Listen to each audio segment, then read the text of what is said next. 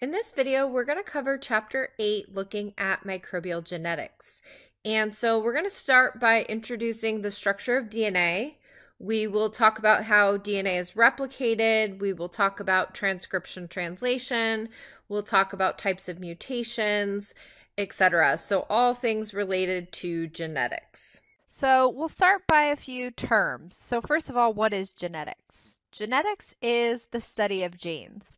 And there are several components when studying genetics. The first would be what they are, so identifying where the genes are located in the genome, how they carry information. So what does that gene, what does that DNA sequence code for? How is information expressed? Because if we look at an organism's total genome, looking at all of their genetic information, only a small percentage of that genome is actually being expressed. About 1% is what's actually being expressed. And so we need to understand how is that information expressed, meaning when is gene expression turned on, when is gene expression turned off, etc. How genes are replicated and passed on. So understanding how the genetics are passed down from generation to generation. Also, we're going to look at what's called horizontal gene transfer, meaning not just from replication from one generation to another, but also how organisms can share genetic information. So let's start with what a gene is.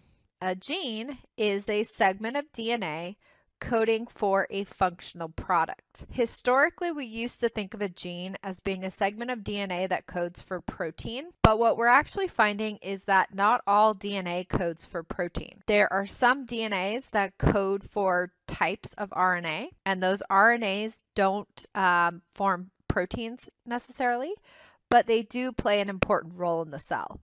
And so again, when we talk about gene, a segment of DNA that codes for a functional product. So it could be a protein, it could be RNA, it has to be some sort of functional product. Usually, one gene codes for one protein. Now, there are some exceptions to this, but as a general rule, usually one gene codes for one protein. And E. coli has about 4,600 genes. This number is constantly changing, and so estimates vary from time to time, but 4,600 is the amount that's listed in a textbook. Homo sapiens, which are humans, have about 20 to 25,000 genes. And so interestingly, if you compare humans with Arabidopsis, which is the mustard plants have more genes than humans do, yet we are considered to be more complex. And one of the things that we'll learn is that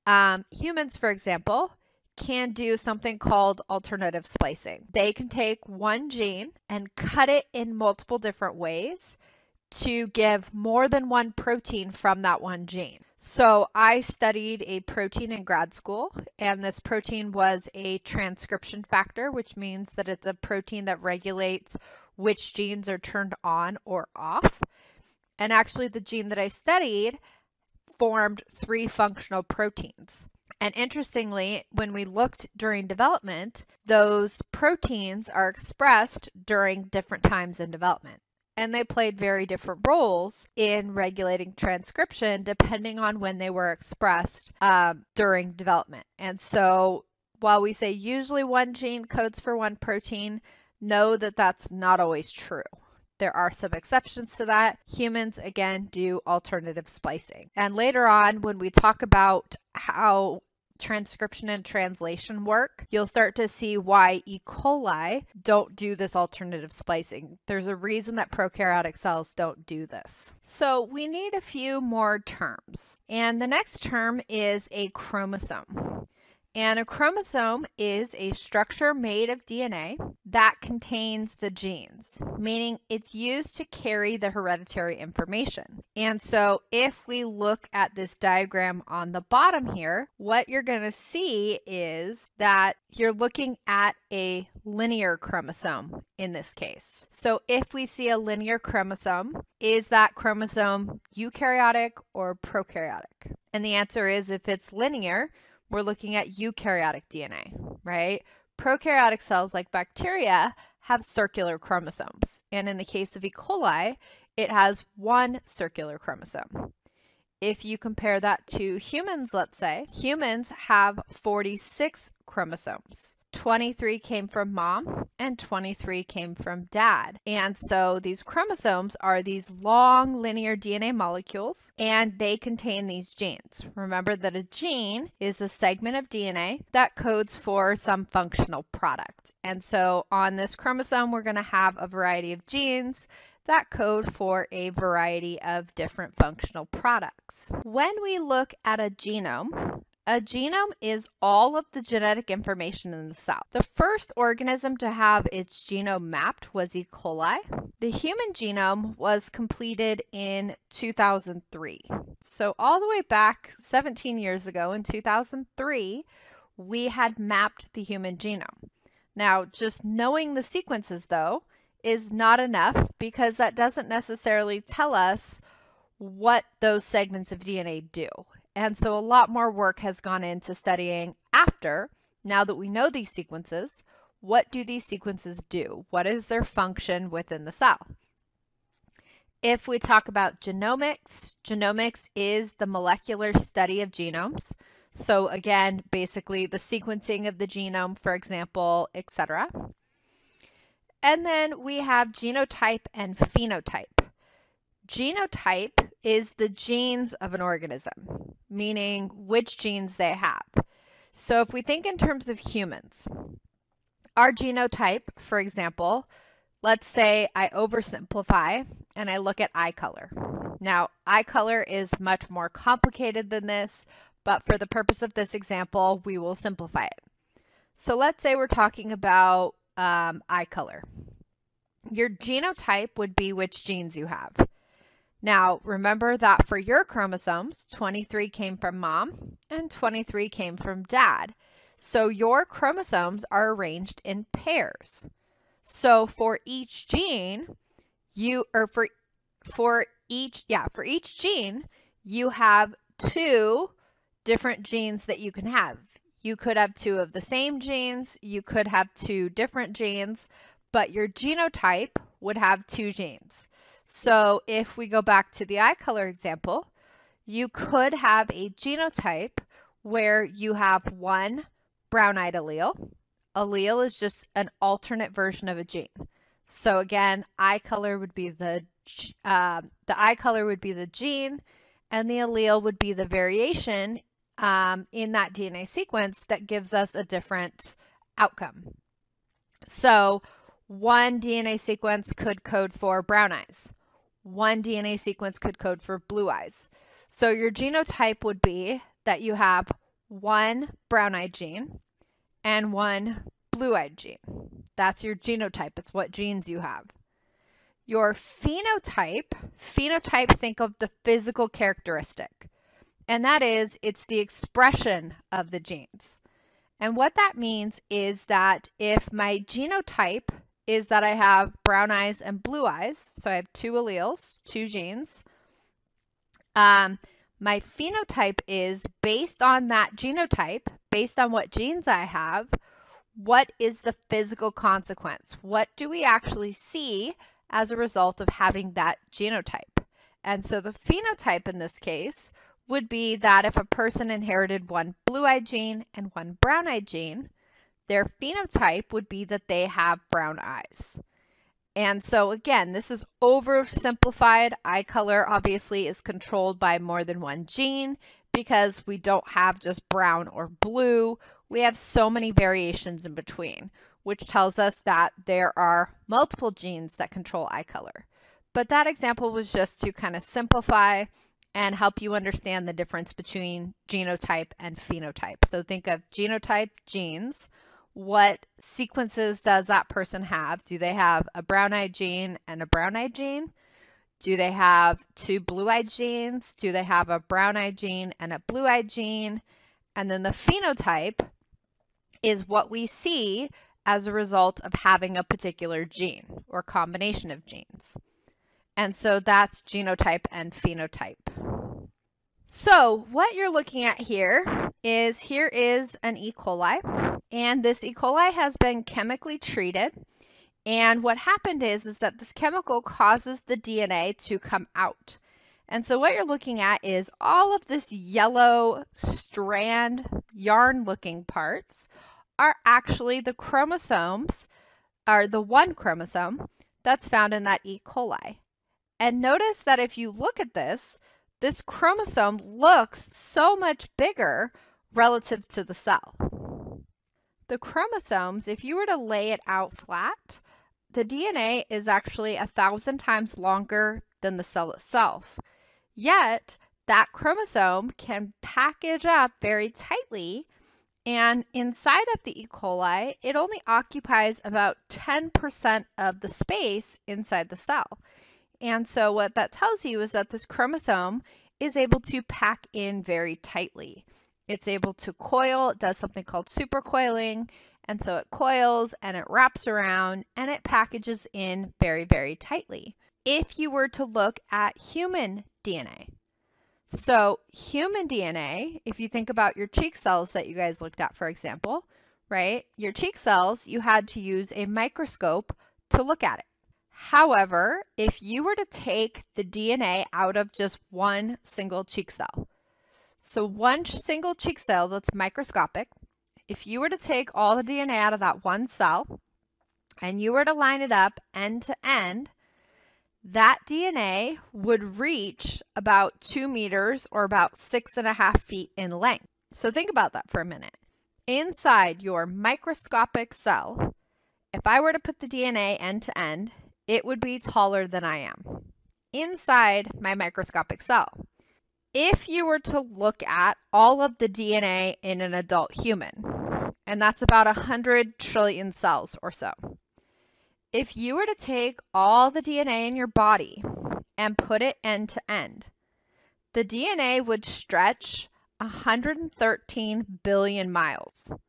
To give you an idea of how massive that actually is, that would take you to the sun and back 610 times. So think about that for a minute. Just think of the scale of this. All of the DNA in your body put end to end, the DNA would stretch to the sun and back 610 times. That is massive. The DNA packs in very, very tight. The human genome is about 3 billion base pairs in one cell, so it's that many base pairs along the sequence. If a person was typing the human genome and could type 60 words per minute, 8 hours a day, it would take about 50 years to type the human genome. So think about that. If you can type 60 words per minute and you do this 8 hours a day, it would take 50 years to type the human genome. If written out, a human genetic code would fill the pages of about 200 1,000-page New York City telephone books. Now, we don't use telephone books anymore, but your parents might recall using telephone books. If you're older, I actually did use telephone books at one point. But if not, you can still get a scale. So if you think about how large a telephone book, let's say we're talking about New York City, and it's a 1,000-page book, your human genome, if typed out, would be 200 of those 1,000-page telephone books. That is massive. And so that's just to give you an idea of the scale of this. So the DNA packs in very, very tightly.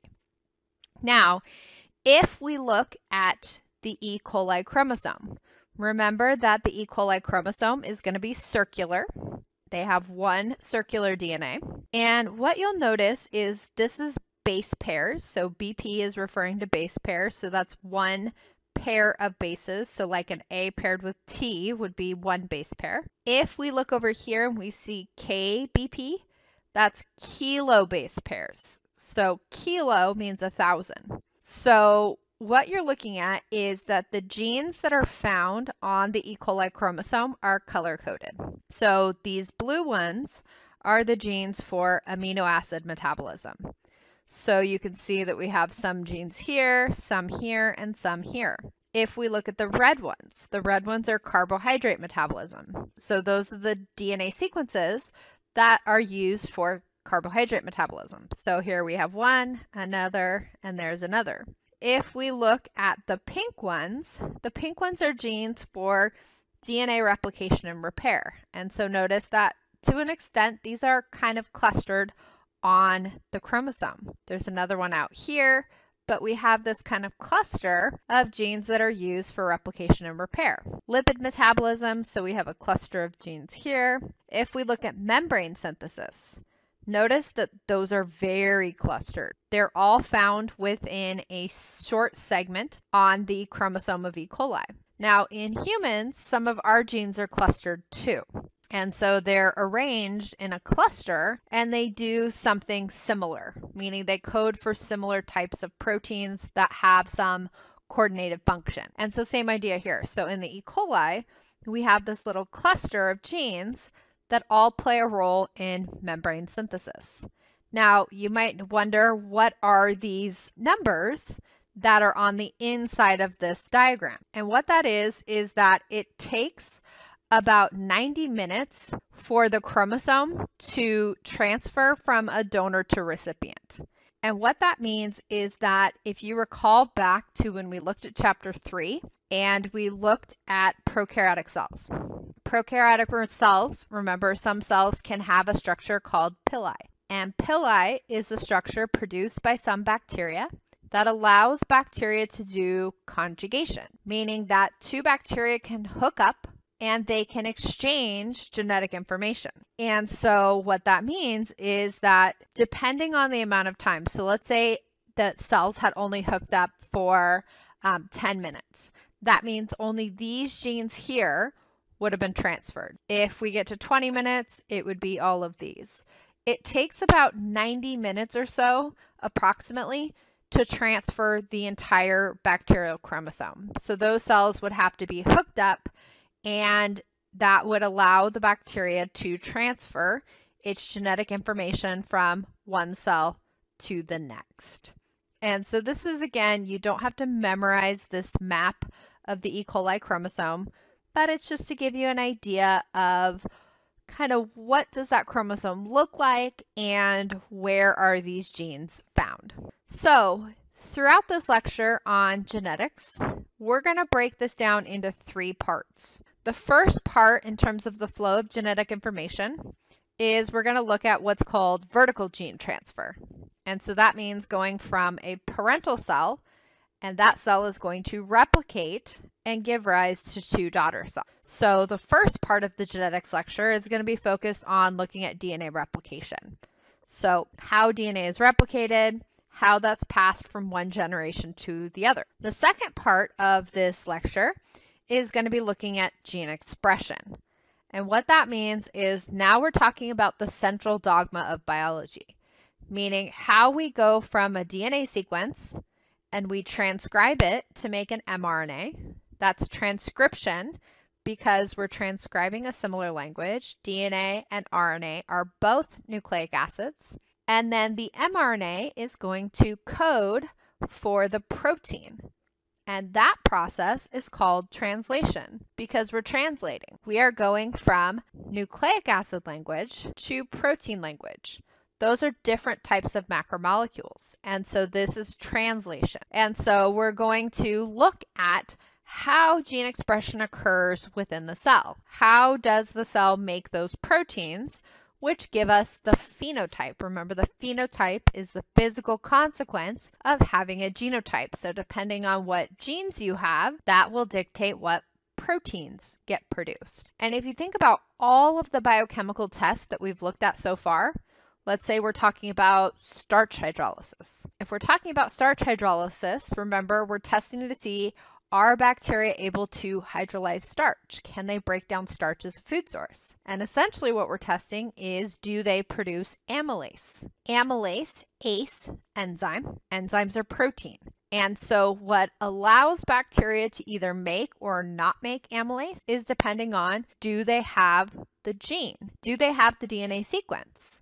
Because if they have the DNA sequence, then it can be translated to make that enzyme, which allows them to do that metabolic process. And so the genetics of it all is ultimately what dictates which metabolic pathways different bacteria can do, why some can do sugar metabolism and others can't. It all comes down to enzymes. Which enzymes do bacteria have? Which ones do they not have? And again, that's all going to come down to genetics, which genes the organism has. And so the second part of this lecture is going to focus on gene expression. So how do we go from transcription and translation? How does the cell process that information? And then the last part is going to focus on what's called recombination. And that's going to be our horizontal gene transfer. And so that's going to be a transfer of genetic information between two cells of the same generation. So for example, we'll look at a type of recombination that we've already talked about, which is conjugation, right? One cell can form sex pili, connect with an adjacent cell, and pass DNA from one cell to the other. And so that's going to be our recombination. And so the third part of this lecture will be looking at recombination and talking about how recombination occurs, what types of genes can be transferred along this line, etc. So, biological problem. Where does the cell's DNA go when the cell divides? So if you think about it, if you have, let's say, a cell and it has some genetic information. If that genetic information does not duplicate before the cell divides, you're going to end up with one daughter cell that has DNA and the other one does not. And so the biological solution to this is that the cell is going to replicate its DNA first. So it's going to take its DNA and it's going to make an exact copy. And then those two copies are going to split into two cells. And these daughter cells are now offspring and identical copies of this parent cell. And so bacteria, for example, will do this through a type of asexual reproduction. Remember that they are a single-celled organism. They exist as one single cell. So when they reproduce asexually without a partner. They simply just copy their DNA. Remember that they go through a process called binary fission, and they will divide into two daughter cells, both of which are identical copies to the parental cell. So the structure of DNA was published in a model in 1953 by two scientists by the name of Watson and Crick. And so Watson and Crick published a paper basically proposing that DNA is a double helix. Now, their model used several facts to decipher that it's a double helix. And the first is that DNA is a linear polymer of 4 types of bases linked by sugar phosphate groups. So at the time, scientists had already discovered that there were 4 types of bases. There was A, G's, C's, and T's. And they knew that it was sugar and phosphate groups. So they knew that it was sugar phosphates, and they knew there were 4 bases, but they still weren't sure about what the overall structure would look like. The ratio of bases they found, not them, but other scientists found, was that A equals T, G equals C. And this became known as Chargaff's ratio. And that is when they looked at different species of organisms, didn't matter which species they looked at. What they always saw was when they quantitated the amount of A's and T's and G's and C's, percentage of A's always equal to percentage of T's. So let's say, for example, that overall, when they looked at the nucleotides, they found 30% of the nucleotides were A. That means in that organism, they always found 30% T. Didn't matter which organism they looked at. This was always the same. A equals T. There was 30% A's and there were also 30% T's. Combined, notice that makes up 60%, which means that the remaining 40 was left to G's and C's. And so half was G and half was C. So 20% were G, 20% were C's. So G equals C. And so again, no matter what species, no matter which organisms they looked at, A equals T, G equals C. And so they said, well, why is it that A is the same same percentage as T and G is the same percentage of C. What does that tell us? And so the last piece of the puzzle that they needed in order to solve their model of DNA was that they figured out that DNA is a helical structure with a helix width and base pair spacing that was known from work by Rosalind Franklin. And so Rosalind Franklin was a female scientist, and she did a technique called X-ray crystallography. Now, this is not an easy technique. She had to crystallize DNA and then subject those crystals to X-ray. And when the X-ray would hit the DNA crystals, the X-rays would diffract and they would produce an image on film. And this is what she got. So when she did this and she took that crystal and she subjected it to X-rays and then put film behind it, she got this image. Now, I did have the opportunity to see Watson talk when he came to UCI, and I will just say in this recording that he had some very interesting things to say on the matter. If you want to ask me more about that, you can. But basically, what he basically said in regards to Rosalind Franklin's data was that they basically, without her permission, they saw this image in her lab and they basically stole her data. They saw this piece of film, and this was kind of the final piece of the puzzle that basically told them that this structure is a double helix. Now, I look at this image and I would not have known what this meant, but this X is this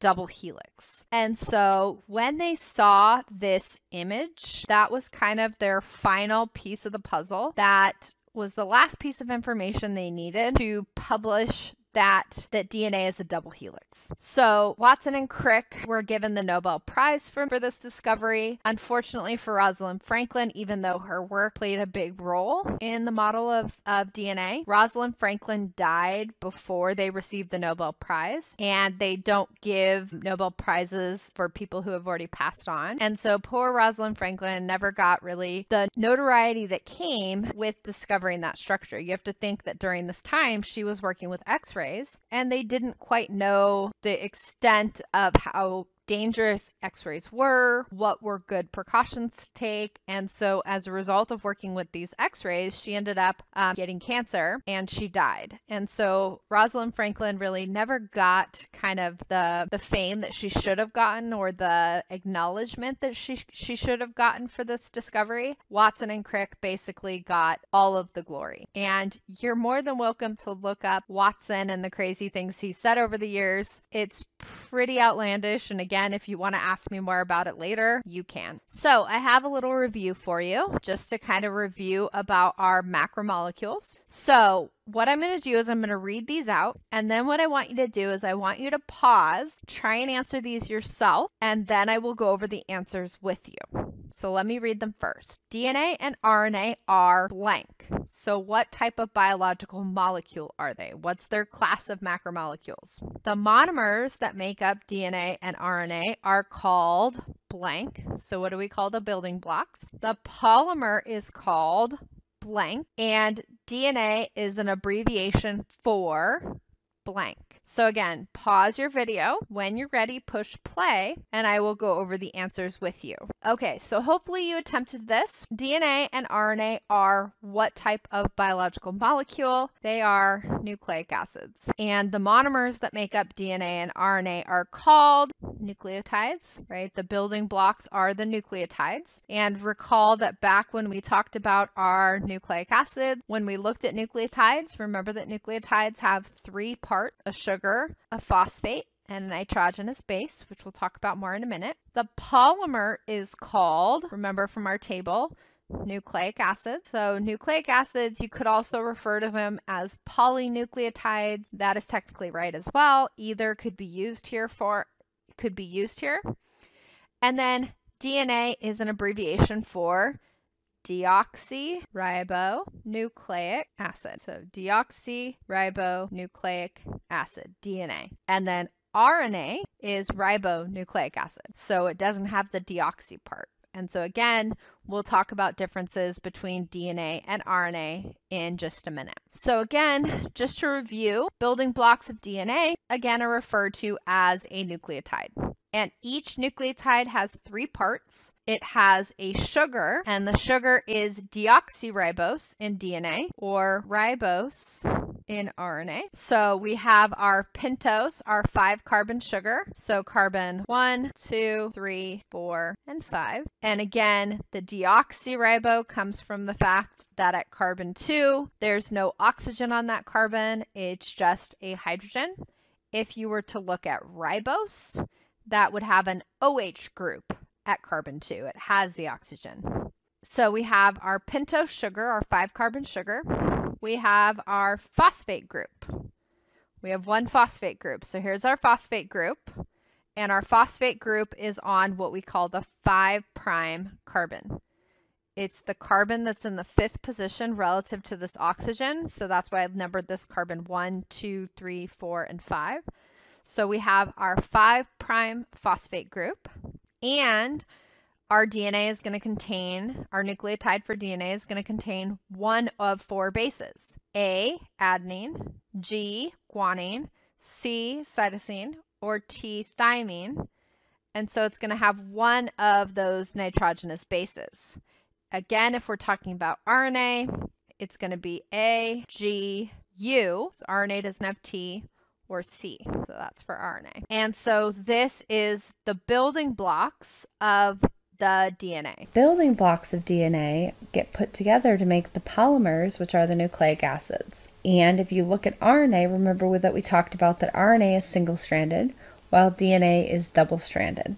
And if you look at a double-stranded DNA molecule, you'll notice it kind of resembles a ladder.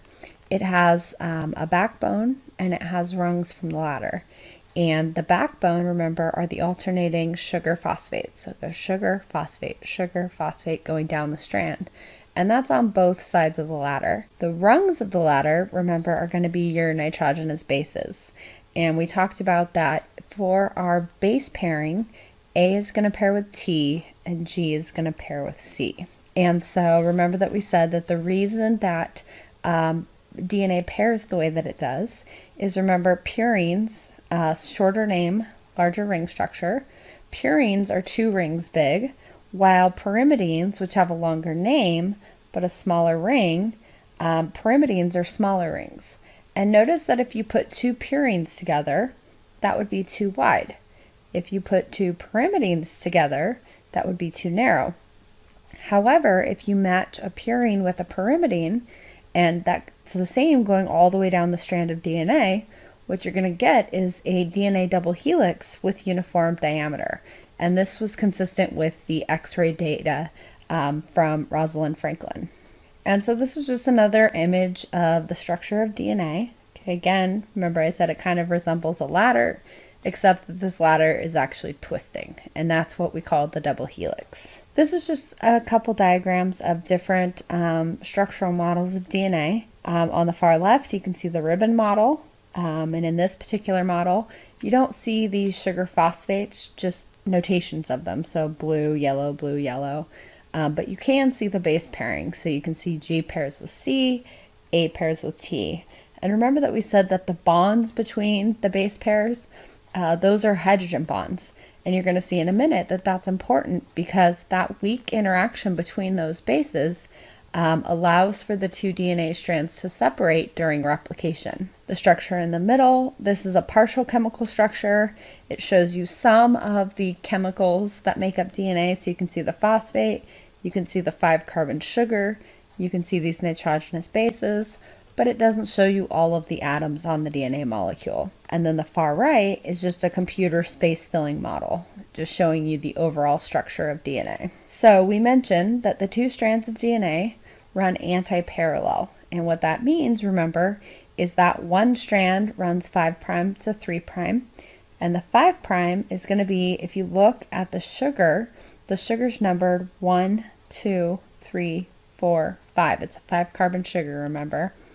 And those 5 carbons are numbered, and they're given a prime designation. That's that little line there. So the 5' end is going to be the free 5' phosphate. Notice if you look at the rest of the 5' phosphates along the strand, it's participating in that covalent bond that's joining the nucleotides together. So this one's not free, this one's not free, but the only free one is going to be at this end, and we call that particular end the 5' end. Now conversely, on the 3' carbon, okay, on the 3' carbon, normally you'll have these OH groups, these hydroxyl groups. Notice here, the hydroxyl group is participating in this bond. Same thing here and here, but this is the only free 3' hydroxyl group. And so we refer to this as the 3' end. And so if you look at the two strands of DNA, this one goes 5' to 3', and notice that the complementary strand, notice up here is the 3' end. So here's that hydroxyl group that's free, and on the strand on the bottom, there's your 5' end.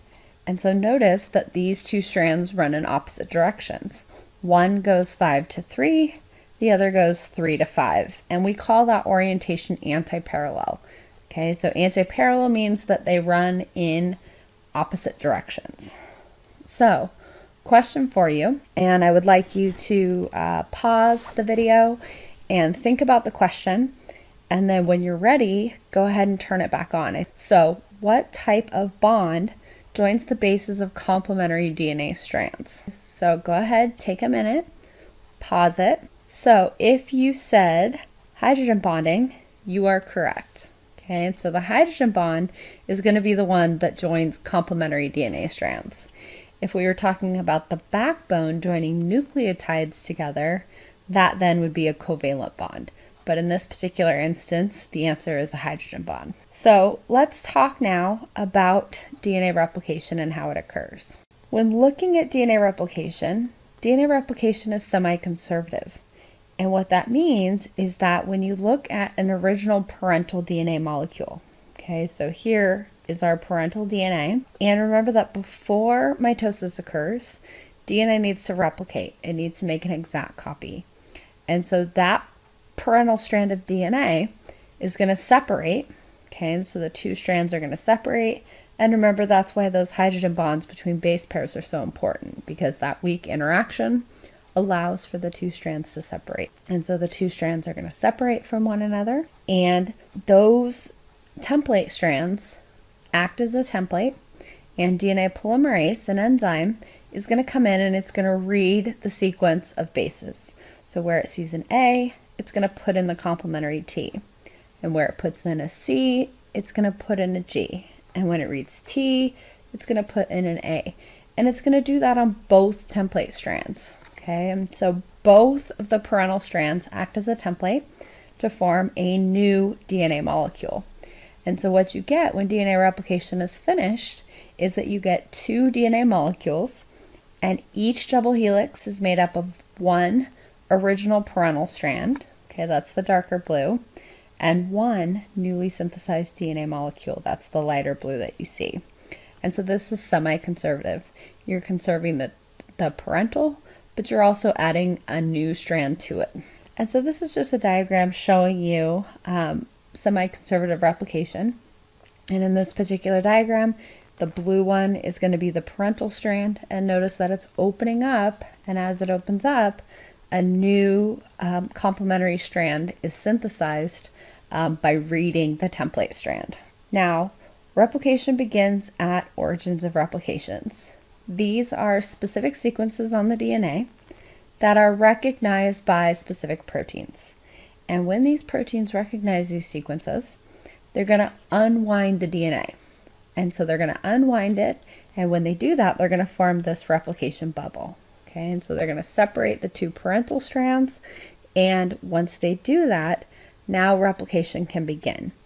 And it's important to note that if you look along a chromosome, each chromosome doesn't have just one origin of replication. It's not that it's going to start at one end and go all the way down in one motion. Instead, if you look along a chromosome, you're going to see multiple origins of replications.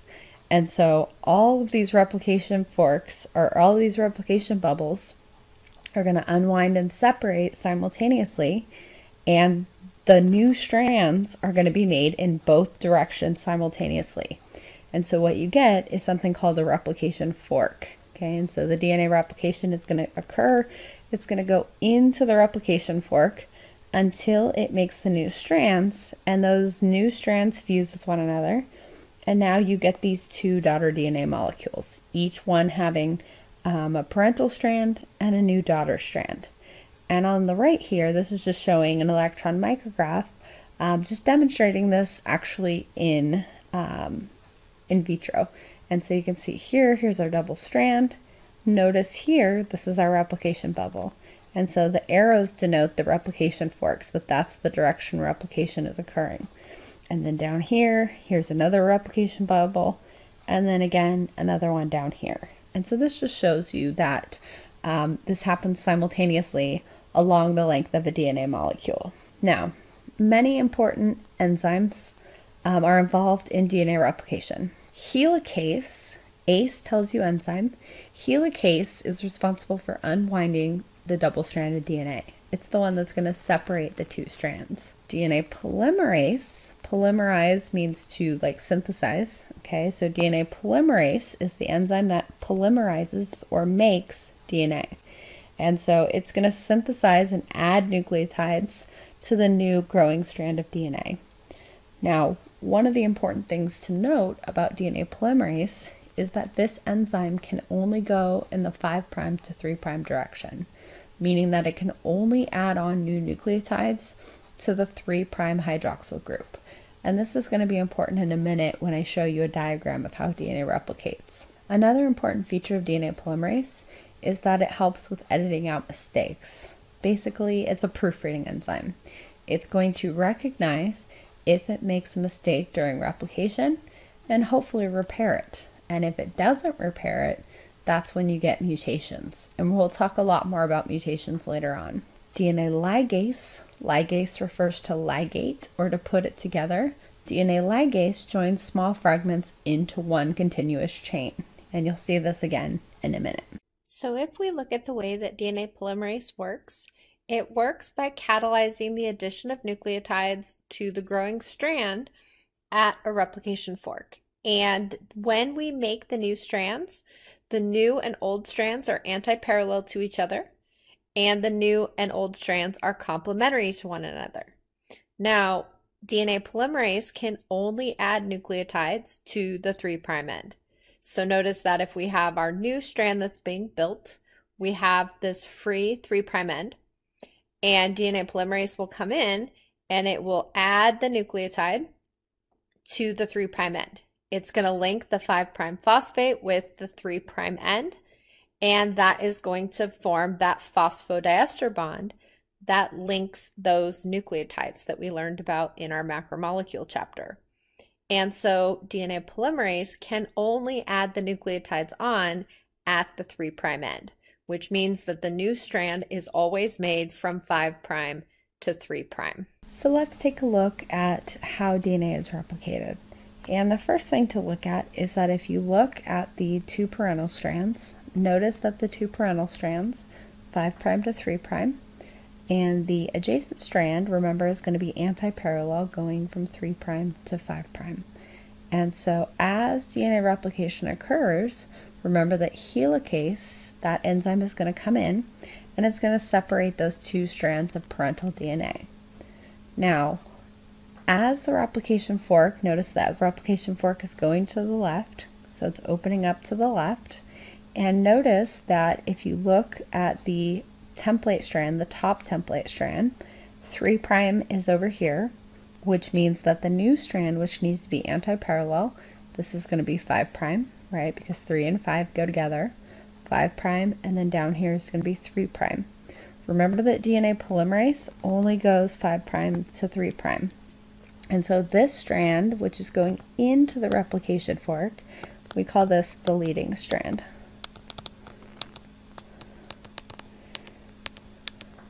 And the leading strand is made in one continuous motion. Notice what happens on the opposite strand though. The other template, notice here's 3', here's 5', which means that the new strand is going to be 3' here and 5' up here. Remember that DNA polymerase only goes 5' to 3', which means it's going away from the replication fork. Notice it's going down and not going into where it's being replicated. And so when DNA replicates on this strand has to be made in these little fragments. And those fragments are called Okazaki fragments. And these are named after the person who discovered it. Now, in addition, because they're made in little pieces, this new strand, is called the lagging strand. And so when the lagging strand is made, it's made in short little segments. And what you'll notice is that as this replication fork begins to open up, DNA polymerase is going to go 5' to 3'. When it reaches the previous Okazaki fragment, DNA polymerase is going to fall off the DNA, and it's going to go back up into the opening of the replication fork, and it's going to go 5' to 3'.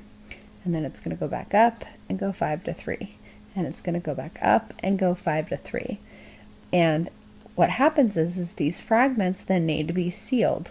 And that's the role of DNA ligase. DNA ligase is going to come in and it's going to ligate or put those two strands together.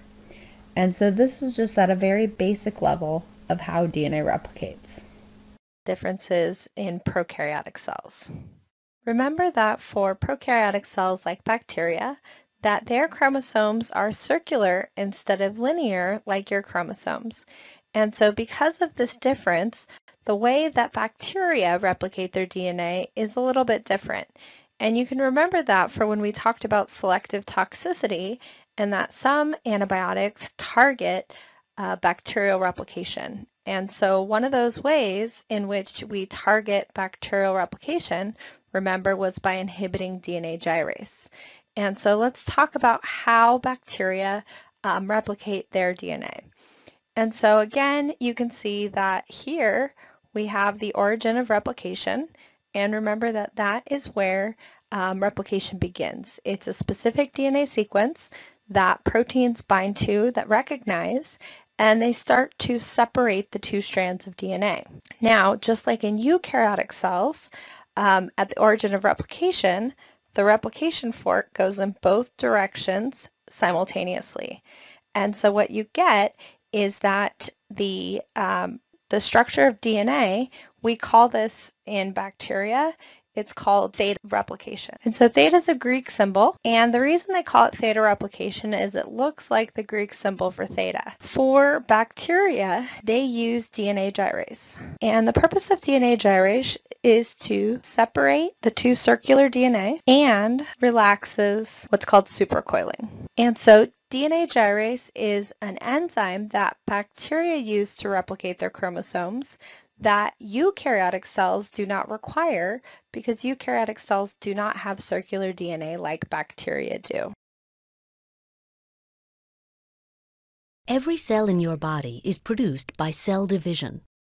Before each cell divides, it must copy its genetic material in a process called DNA replication.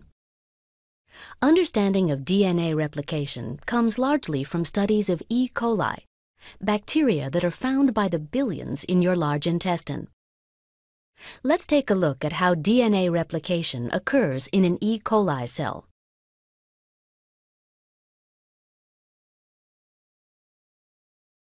As we zoom in, we see the DNA. At the origin of replication, the two strands of DNA separate, serving as templates for making new strands. The result is a replication bubble. The bubble grows in both directions, forming two replication forks. Let's zoom in on one of them. Many proteins work together at the replication fork. Only some are shown. Here, the DNA is unwound, and DNA polymerases, shown in orange, build new strands of DNA. DNA polymerase always begins a new strand by adding to an existing RNA primer, shown here in red, that has been constructed first. Original parental DNA strands are shown in dark blue. Newly formed DNA strands are shown in light blue. Because strands in a DNA double helix run in opposite directions, and DNA polymerase can only add nucleotides in one direction, the new strands must be made in different ways. One new strand, the leading strand, seen here in light blue at the top, is built continuously.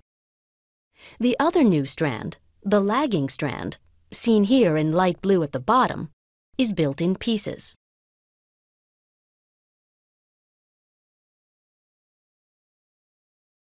First, let's focus on the leading strand. DNA polymerase builds a new strand of DNA by adding DNA nucleotides one at a time. Each new nucleotide must pair up with its complementary nucleotide on the parental strand. Adenine always pairs with thymine. Guanine always pairs with cytosine. Adding new nucleotides works the same way on both the leading and lagging strands.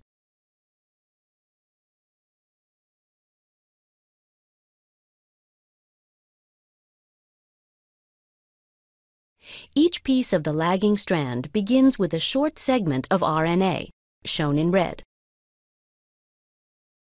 A protein clamps the RNA and attaches to DNA polymerase, which builds the rest of the new piece as DNA. When the piece is finished, it is released from DNA polymerase. How are pieces of the lagging strand joined together? A different DNA polymerase removes RNA and replaces it with DNA. However, it cannot finish connecting the pieces. An enzyme called DNA ligase joins the pieces together.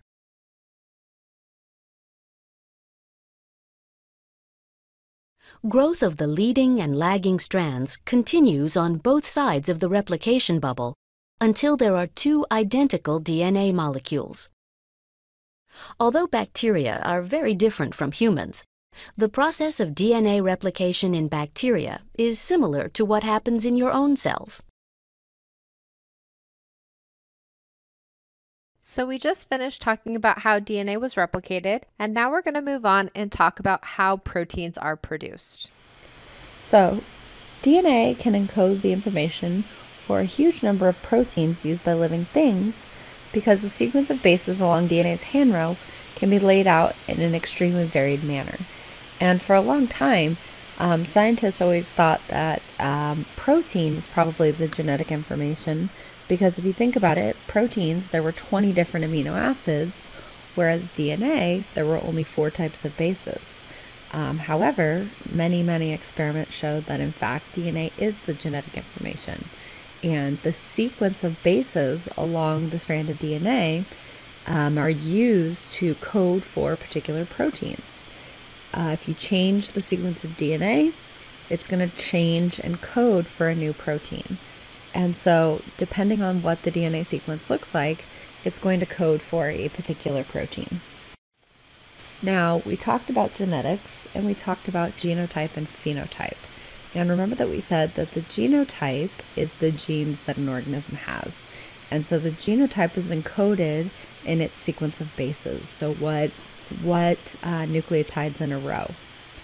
Now, the phenotype, remember, is the physical consequence of a particular genotype. And basically what that means is that the phenotype is a result of what proteins are being produced. And so if you look at the central dogma of biology, we start with DNA. DNA, remember, is the genetic information. It's what's passed from your parents to you. And when you started, remember that you were a single cell. And that one single cell divided into 2. And 2 divided into 4. And so DNA is able to replicate itself. Every time a cell divides, the DNA can replicate. Now, what makes DNA so important, however, is that that information that's encoded in the DNA is used to ultimately code for a particular protein.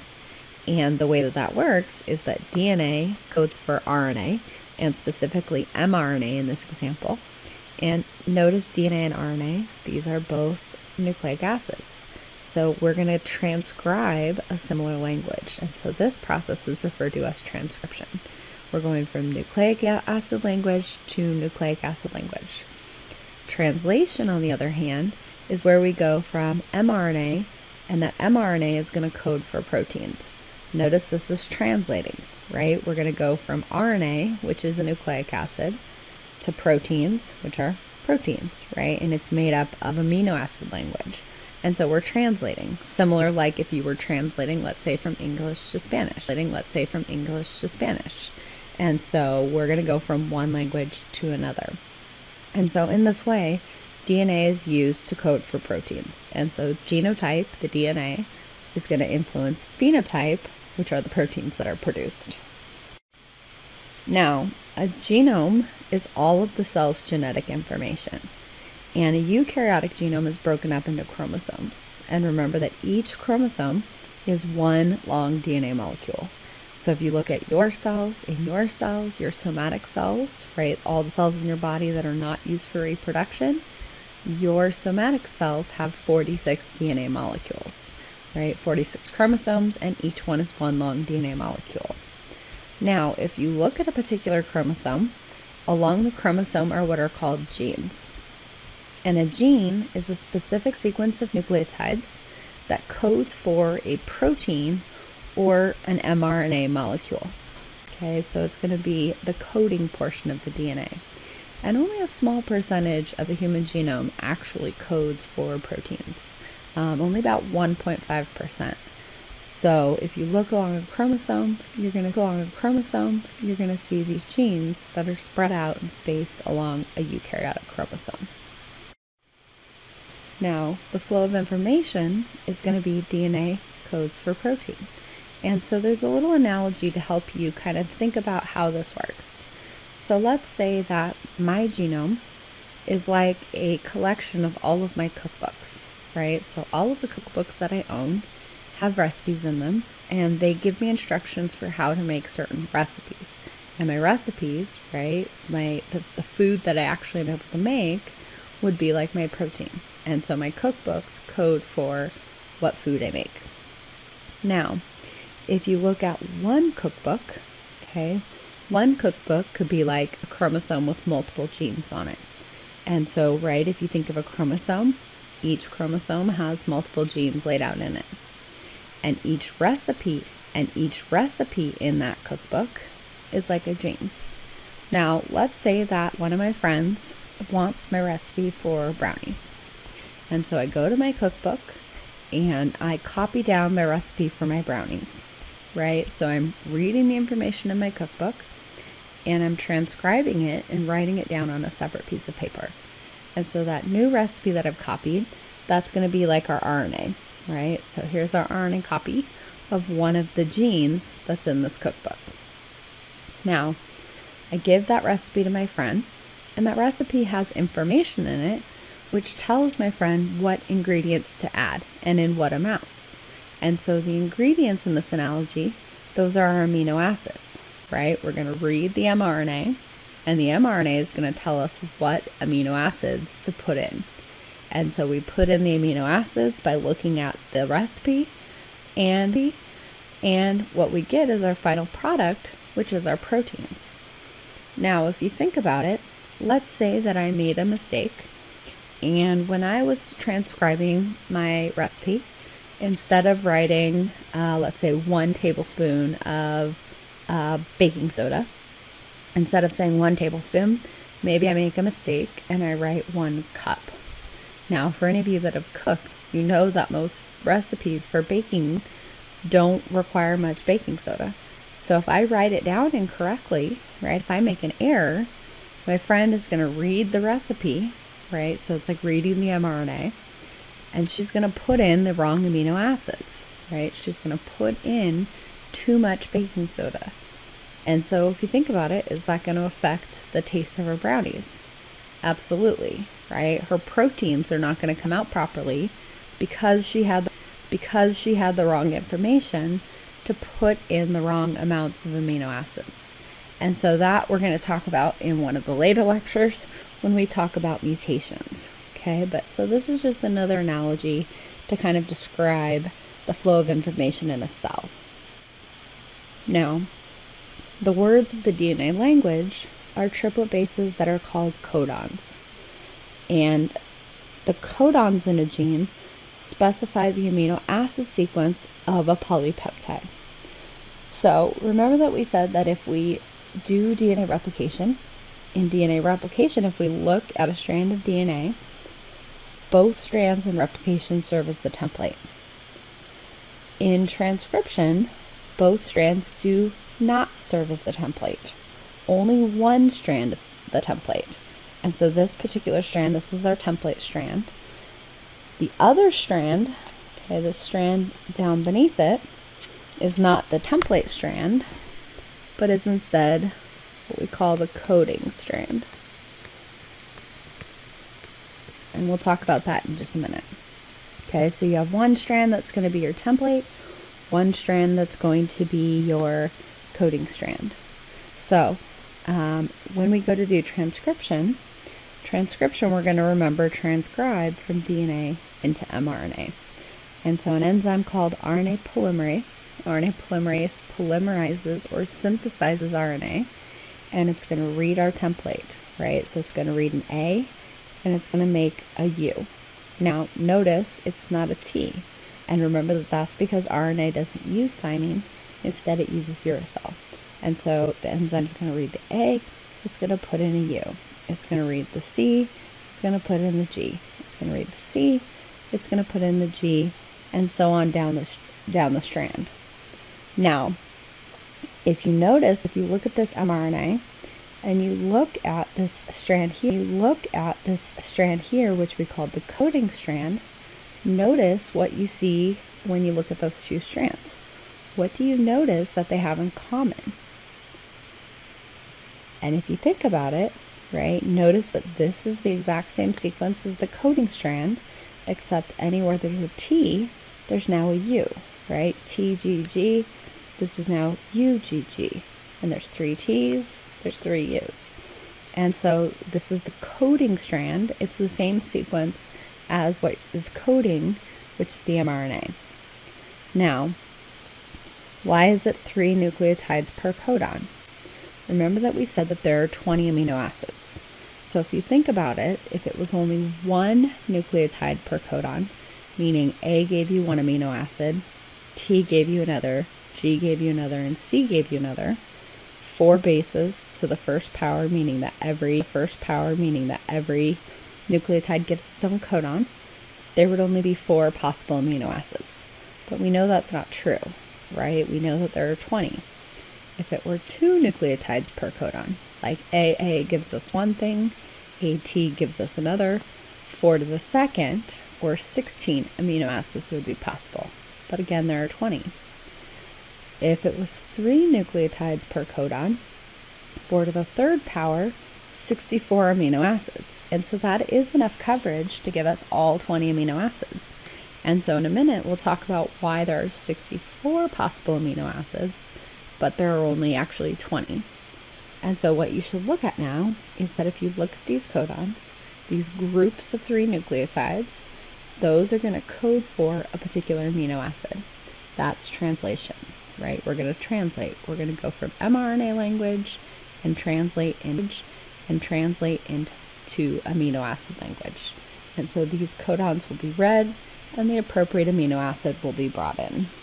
Now, this diagram here on the right is the genetic code. It's basically a readout of the codons on the mRNA and what amino acid they code for. The genetic code was determined in the 1960s, and a group of scientists started out using a translation machinery in a test tube. And so they mixed a UUUU, so this long poly-U sequence, this UUU mRNA, and they mix it with all the components for translation. So they give it the ribosome, and they give it amino acids. And what they found was that if they did this, if they mixed this mRNA with all of the translation machinery, what they got was a sequence, an amino acid sequence. Notice that UUU codes for phenylalanine. And so when they did this, they got an amino acid sequence that was repeating phenylalanine over and over again. And so that told them that UUU codes for phenylalanine. And so they kept doing this with many, many different sequences until they were able to determine the genetic code. Now, if you look at this, the way that you read this, over here on the left, first mRNA base. So let's say we started with the sequence. Let's say our codon was CGG. Okay, so let's say we're trying to look for CGG. So here's C. Second base is here, G. G. So CGG would give us arginine. Now, if you look at this genetic code, there's a couple features about it that will become apparent. And the first is, you notice that there's one in green, AUG. AUG is what we call a start codon, meaning that that's where translation is going to begin. And you'll also notice it also says MET or start. MET is from the amino acid methionine. So if you're looking at the mRNA, the first AUG, that AUG is going to serve as the start of translation. And it's also going to bring with it the first amino acid, which is going to be methionine. So all proteins initially begin with the amino acid methionine. Now, any subsequent AUG is not going to serve as a start codon. It's instead going to just be another methionine amino acid. The other important thing to notice that there are 3 that are in red, and those 3 that are in red say stop. We call those our stop codons. Those are going to signal the end of translation, and we're going to stop making the protein at that point. Now, I'm not going to expect you to memorize these 3 stop codons, and in fact, you won't be asked to memorize any of the genetic code. If I ask questions related to this, I will in fact give you the genetic code. So, if you look at this, there's a few other features that we need to refer to. And the first is that the genetic code shows something called redundancy. And that is that multiple codons can give you the same amino acid. Notice here, for example, CU and any third nucleotide gives you leucine. UU, A, or G also gives you leucine, right? And so multiple codons can give you the same amino acid. So because of that, we say that the genetic code is redundant. Multiple codons are going to give us the same amino acid. And so remember, there are 64 possible amino acids, but there are only 20 actual amino acids. And that's because the genetic code is redundant. The other thing about the genetic code is that the genetic code is unambiguous, meaning that any codon for one amino acid never codes for another amino acid. So it's unambiguous. It always will give you the same amino acid. Like UUU will always give you phenylalanine. Another feature of the genetic code is that it doesn't contain spacers or punctuation, meaning that codons are directly next to one another with no gaps in between. And then lastly, the genetic code is nearly universal, meaning that the same genetic code is used for bacteria, for humans, mice, worms. Okay? And so this genetic code, is universal across many, many organisms. So here's just an example showing you that in fact the genetic code is universal. These mice here, these ones that are green, they're actually glowing green, and they have a gene for jellyfish in them. And this gene that jellyfish has is called GFP, which stands for green fluorescent protein. And in jellyfish, they can make this GFP protein and they fluoresce green. And so what these scientists did was they took the gene for GFP, this jellyfish gene, and they put it into mice, and you can see that the mice glow green, meaning that the mice were able to take that jellyfish gene and make the GFP jellyfish protein.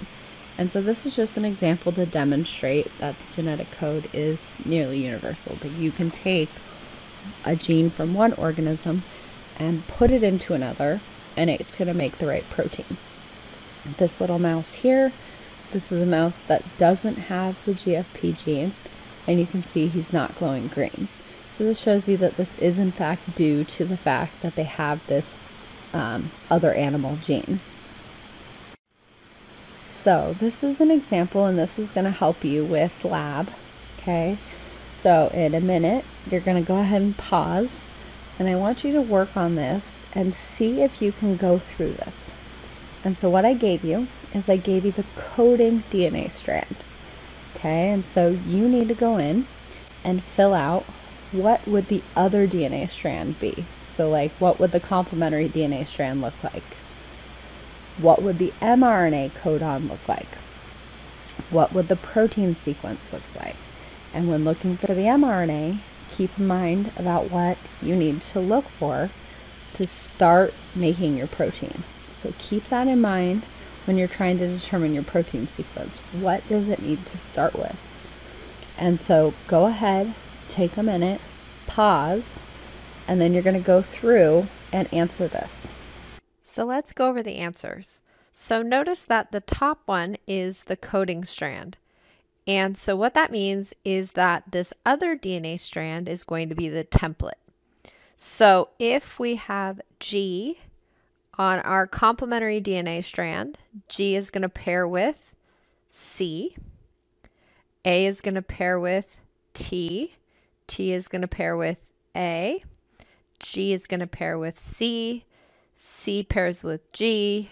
T pairs with A pairs with T. C pairs with G. C pairs with G. And T pairs with A. So that is our double-stranded DNA. Now, when we go to fill in the codons, the mRNA, remember that which strand do you need to read and put in the complementary bases? And the answer is that if row A is the coding DNA, again, that means row B is the template DNA. It's the template DNA that gets read. So when we see C, RNA polymerase is going to read that, and it's going to put in G. Then it's going to come along, and it's going to see T, and it's going to put in A. Then it sees A. It's not going to put T because mRNA does not have T. So instead, A is going to pair with U. C is going to pair with G. G is going to pair with C. A is going to pair with U. T is going to pair with A. G is going to pair with C. G is going to pair with C. And A is going to pair with U. So the next part involves getting the protein sequence. And so what we need to do is we need to look at our mRNA codons and start by looking for the start codon. Notice that the start codon is AUG. So we look for the first AUG, and that's going to put in methionine. And so if we look, here is AUG. So that is going to put in the amino acid methionine. So it's grouped by 3. So AUG is methionine. The next codon is going to be CUA. So we need to look on our chart here. So here's C, U, and A. That's going to give us leucine. So that is going to give us leucine. And then our next codon is going to be CCU. So we go C, C, U, and that's going to give us proline. And so this is how protein synthesis works. The DNA acts as the blueprint. It has the genetic information. The mRNA is going to be synthesized based on the DNA sequence, and then the protein is going to be made based on the mRNA sequence. And so this is just an overview of protein synthesis. Now, we didn't include this on the chart, but we could include what are called tRNA anticodons. tRNAs are going to be complementary to the mRNA. So if the mRNA is AUG, the tRNA is going to be UAC. And so the tRNA anticodon is going to be complementary to the mRNA. Now notice one thing about your mRNA. The original strand that was given to you was the coding DNA. The reason it's called the coding DNA is because its sequence is just like that of the mRNA. The only difference is that the mRNA is going to have U anywhere that was T. And so the mRNA is going to be the same as the coding strand. And so now we're going to talk about how transcription occurs. How do we go from DNA to RNA? Now, the first thing to consider is, where does transcription and translation occur in the cell? And if you remember back to when we talked about prokaryotic cells and eukaryotic cells, prokaryotic cells like bacteria, remember, lack a nucleus. So in prokaryotic cells like bacteria, the DNA is not contained in a membrane-bound nucleus. Instead, it's in the cytoplasm. And so in this case, transcription and translation are coupled. They're not spatially separated. And so as bacteria is doing transcription, so as it's making its mRNA, simultaneously it's going to translate it. Okay, it's going to read the mRNA and synthesize the appropriate amino acid sequence. And so these two things can happen at the same time. In eukaryotic cells, for example, like ourselves, remember that eukaryotic cells have a nucleus. And the nucleus is made up of a nuclear envelope, so it's a membrane-bound structure.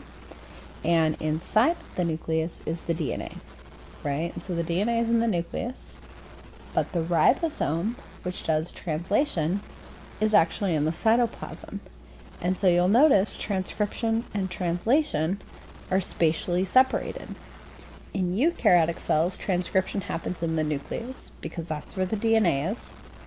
But translation occurs in the cytoplasm because that's where the ribosome is. And the ribosome, remember, is our organelle responsible for protein synthesis. And so what this allows then is that RNA is actually processed before it leaves the nuclear pore. And so we'll talk more about RNA processing in the next lecture. So when talking about transcription, there are 3 stages. And when we get to translation, you'll notice they're the same 3 stages. We have initiation, elongation, and termination. And it's kind of nice because the names of the stages actually tell you what they do, right? So the first stage is going to be our initiation. And this is where transcription is initiated, or basically begins. And so in initiation, if you look at a gene, at the beginning of a gene is a sequence called the promoter. And a promoter is a very specific DNA sequence that the enzyme RNA polymerase is going to polymerize or make the mRNA. And so RNA polymerase is going to bind to that DNA at the promoter. And once it binds, it's going to initiate transcription. Okay, and so initiation involves RNA polymerase binding to the promoter to begin transcription. Now, remember that when you look at a DNA, only one strand is going to serve as the template. The other strand is the coding strand. And so in this particular example, this is our template strand. Notice here's 3, here's 5, which means on the mRNA, this is 5, this is 3. And just like DNA polymerase, RNA polymerase only goes 5' to 3'. Okay, it has to add on to the 3' end. And so RNA polymerase is going to separate the 2 strands of DNA, and we're going to start to do elongation. It's going to read the DNA sequence, and it's going to put in the appropriate mRNA. Okay, so it's going to do complementary base pairing. And so it's going to read the DNA, and it's going to synthesize its mRNA. That's the elongation phase. Termination is where we're going to terminate, right? That's when a transcription ends, and we'll talk about why in just a minute. So a little bit more about initiation. If you look in the promoter of a eukaryotic cell, remember that the promoter is where RNA polymerase binds to initiate or turn on transcription. And in the promoter is a sequence called a TATA box. Okay, TATA, we call it a TATA box. And a TATA box, notice the sequence TATA, and then there's a couple more A's in there. This TATA box allows proteins called transcription factors to bind. And so transcription factors are basically just DNA binding proteins that recognize certain sequences, and they, in some instances, help recruit RNA polymerase to the promoter, meaning that they help RNA polymerase bind to the promoter so that it can initiate transcription. And so these proteins help bring RNA polymerase to the promoter, and they help initiate transcription. And so this is going to form something called the transcription initiation complex. Okay, it's this group of proteins that helps RNA polymerase bind to begin transcription. And so again, we're going to do elongation. RNA polymerase is going to separate the two strands of DNA. It's going to read the template, and it's going to put in the appropriate nucleotide complementary base pair, right? So if it's a T, it's going to put in an A. If it's a T, it's going to put in an A. If it's an A, it's going to put in a U, and so on. And so the new mRNA is going to be made by adding on at the 3' end free RNA nucleotides. This is going to continue until RNA polymerase reaches a sequence called the terminator. And when it reaches that terminator, it's going to terminate or finish basically transcription. And RNA polymerase at the sequence is then going to fall off, and transcription is complete. And so those are the steps in transcription. So this slide is just summarizing what we just talked about for the stages of transcription. It puts it all in one place. And so again, the 3 stages of transcription will be initiation, elongation, and termination. And so what's going to happen in initiation, what's going to begin transcription, is that RNA polymerase is going to bind to a site on the DNA that is referred to as the promoter. The promoter is the sequence on the DNA where RNA polymerase will bind to promote or to begin transcription. And so when RNA polymerase binds to the promoter, it's going to unwind the DNA, and it's now going to get ready to synthesize a complementary mRNA to the DNA sequence. And so what's going to happen is once this DNA separates, then the RNA is going to be synthesized, and it's again going to be complementary to the template strand of the DNA. And so this turquoise color is the RNA, the purple is the DNA. And so notice for the RNA, it's going to be made complementary to the template sequence. So if this is A in the template DNA, it's going to put a U. And then it's going to move along, and it's going to read a T on the DNA, and it's going to pair it with an A. So this part is the elongation. RNA polymerase is going to move along the DNA strand, adding the complementary nucleotide to the DNA sequence. And that's going to make the messenger RNA. That process, that elongation, is going to occur until RNA polymerase gets to a sequence called the terminator. And so what happens in termination is that when RNA polymerase gets to the sequence, it's going to fall off of the DNA, and now transcription is complete. Now we have our complete mRNA, and now RNA polymerase is ready to go find another promoter and to initiate transcription again. And so this is just a summary of the stages in transcription. So here is a question, and again, you should pause it, think about it, and then answer. And the question says, transcription, is it red, occurs on the ribosome? Yellow is the final process in the assembly of a protein. Green is the synthesis of RNA from a DNA template. Blue is catalyzed by DNA polymerase. Purple occurs in the cytoplasm of eukaryotic cells. And now what I want you to do when thinking about this as well is not only find the right answer, but also convince yourself why the other answers are wrong. Okay, so go ahead, pause the video, and then when you're ready, replay it, turn it back on again, and listen for the answer. So go ahead, pause the video. So if you said green, you are correct. Transcription is the synthesis of RNA from a DNA template. Now let's go through why the other answers are not right. Transcription occurs on the ribosome. That's not true because translation is going to occur at the ribosome. Transcription, if you're talking about eukaryotic cell, transcription takes place in the nucleus, whereas in bacteria, transcription takes place in the cytoplasm, but it doesn't occur on the ribosome. It's not yellow, it's the final process in the assembly of a protein, because this happens before the protein is even being produced. It's not blue, it's catalyzed by DNA polymerase, because DNA polymerase makes DNA. RNA polymerase is going to be the one responsible for transcription. RNA polymerase is going to make RNA. And then it's not purple, occurs in the cytoplasm of eukaryotic cells.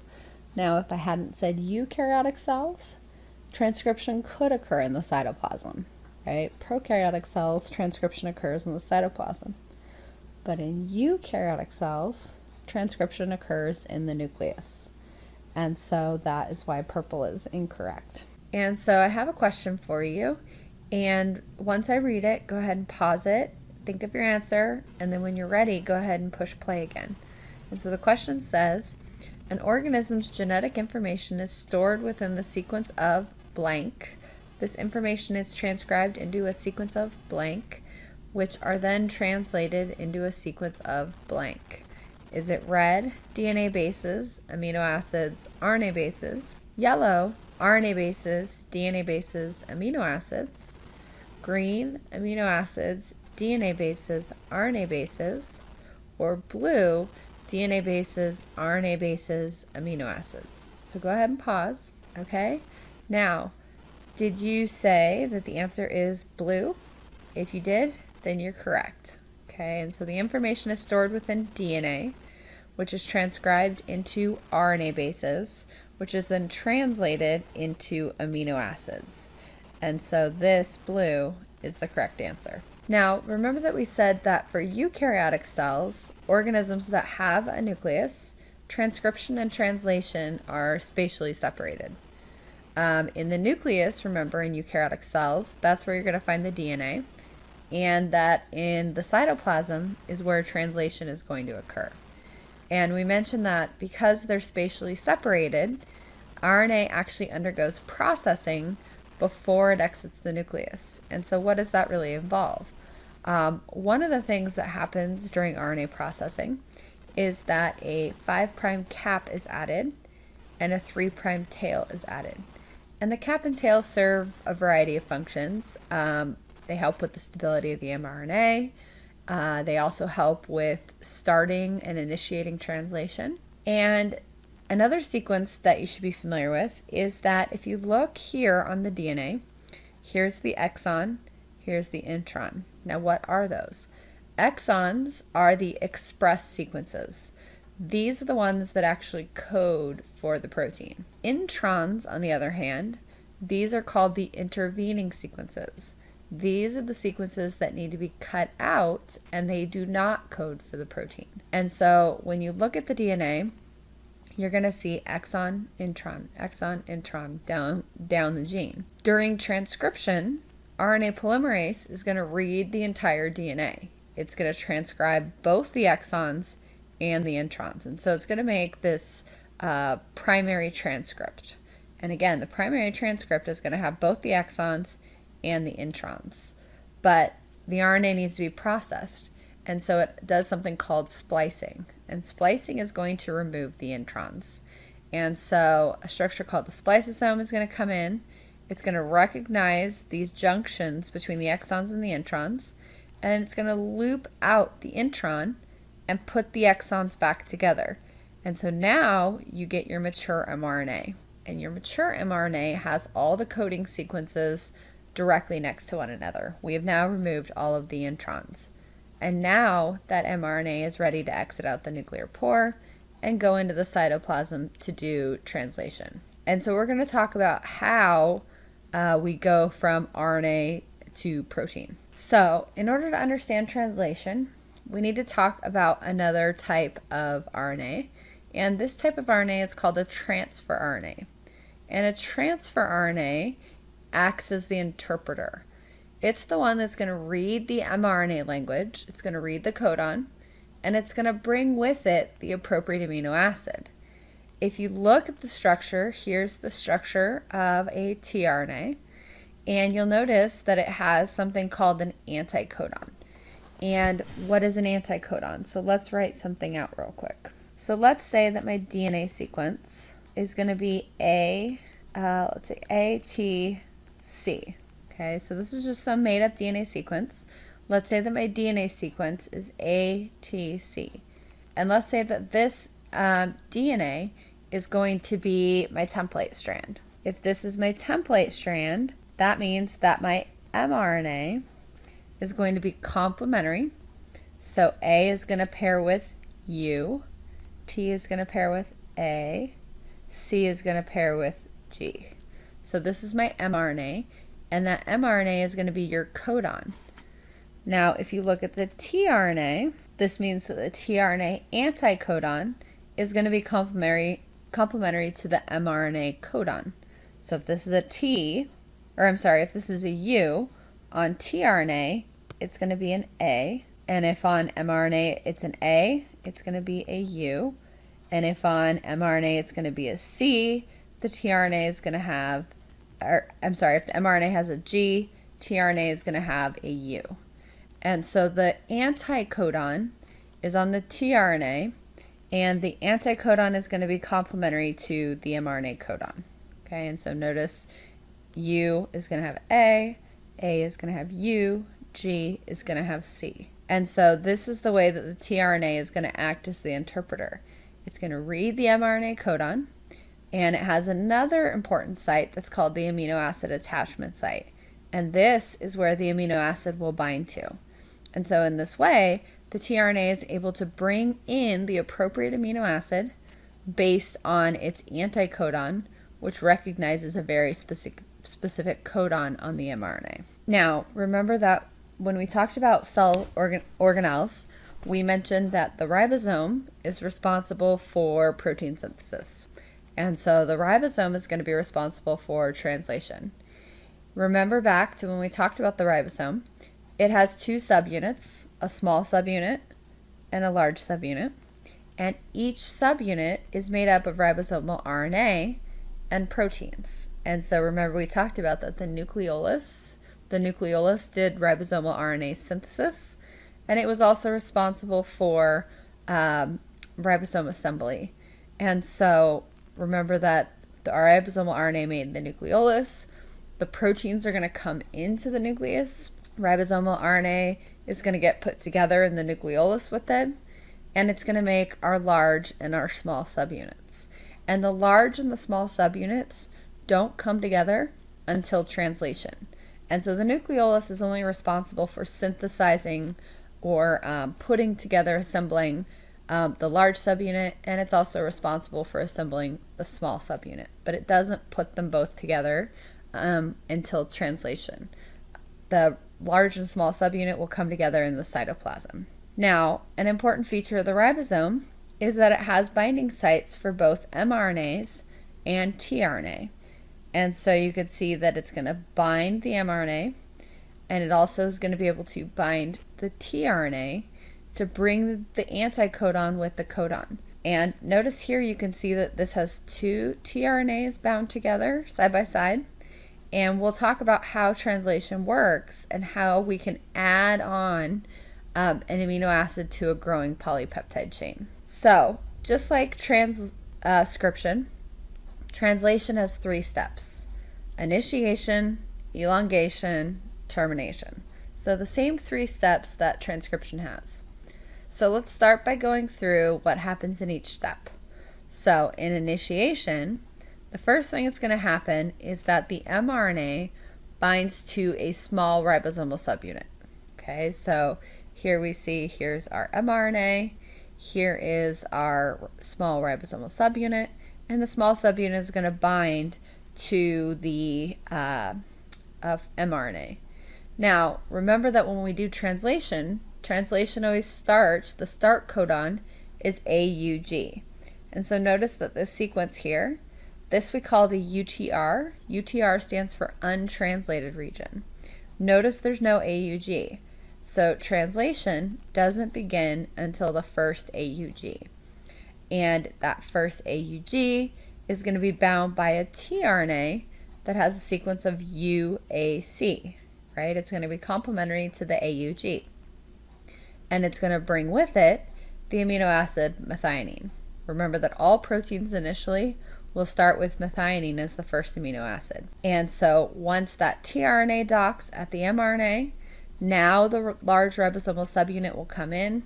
It's going to bind to the small subunit, And now we have initiated translation. We have our functional ribosome, and now we're ready to translate the mRNA sequence. Elongation, right, is going to be where we elongate or grow our polypeptide chain. And so what's going to happen is remember that we said that for this ribosome that there are two spots where the tRNAs can bind. And so the next tRNA is going to come in and it's going to recognize the next codon. And so notice that your next codon here is GGA. And so a tRNA that's complementary that has CCU is going to come in and bind. Now, the important thing that's going to happen then is when these are coming together on the ribosome, those ribosomal RNAs are actually catalytic. They're able to catalyze or speed up the peptide bond between methionine and the next amino acid, so in this case glycine. And so it's going to form that peptide bond between those two amino acids. Methionine is going to leave its tRNA and it's now going to be on the glycine. That tRNA is now going to leave, and then the glycine is going to shift. Okay, and so the ribosome is like a ratchet. It's now going to shift down to the right, so it's going to go this way. That tRNA is going to leave, so here you can see the tRNA leave. And then now there's a new spot that can be occupied by the next tRNA. And so that next tRNA comes in. It's going to catalyze the peptide bond between these amino acids. Once it does that, the chain is now going to be over here. This tRNA is going to leave, and the next one's going to come in here. And so this is the elongation. This is going to be growing and lengthening that polypeptide chain. And then termination happens when we get to a stop codon. And so when you get to a stop codon, remember that there are 3 of them. The stop codons don't have a tRNA that's going to bind. Instead, they have a protein called the release factor protein. And this release factor protein is going to recognize the stop codon.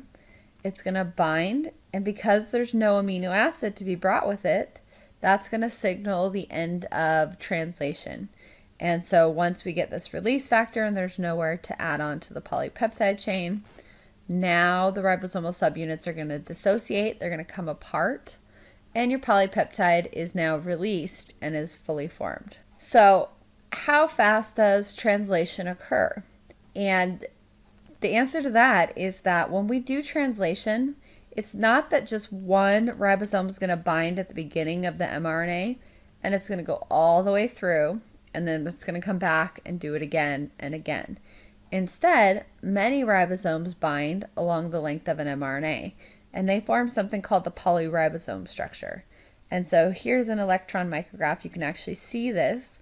So here you have your mRNA, and all of these little like dots, those are going to be your ribosomes. And so you can see that there's many, many ribosomes along the length of an mRNA. And so because of this, because they're going to just kind of move along the mRNA, this is going to allow translation to be very, very fast. E. coli, which is a common bacteria that can be found in your gut, E. coli can string 40 amino acids per second. So an average size protein of 400 amino acids is built in just 10 seconds. Another example that really shows you how fast this is that a human immune cell, so your B cells, can manufacture 2,000 identical antibody proteins per second. So just think about that for a minute, how fast that is. It's like, boom, it just made 2,000 antibody proteins. So the translation is very, very, very rapid. And the reason that your immune system is so efficient is that you have these cells that are called memory cells. And your memory cells recognize a foreign invader that they've already seen. And once they see that, they have that information stored so that if you come in contact with that again, your immune system just cranks out antibodies to fight off that foreign invader. And so this is why you can't get sick with the same thing again and again. For example, right, if you've ever had the chicken pox, you know that once you have the chicken pox, you're not going to get it again. But if you think about the flu, right, you've probably had a flu many, many times. And that's because what ends up happening is the flu virus actually can mutate and it changes its shape. It's like a chameleon. It changes its shape, and so the antibodies that normally would recognize it, because its structure is a little bit different, those antibodies won't recognize it, and the flu is kind of just hiding out, and your body has to figure out new antibodies to produce.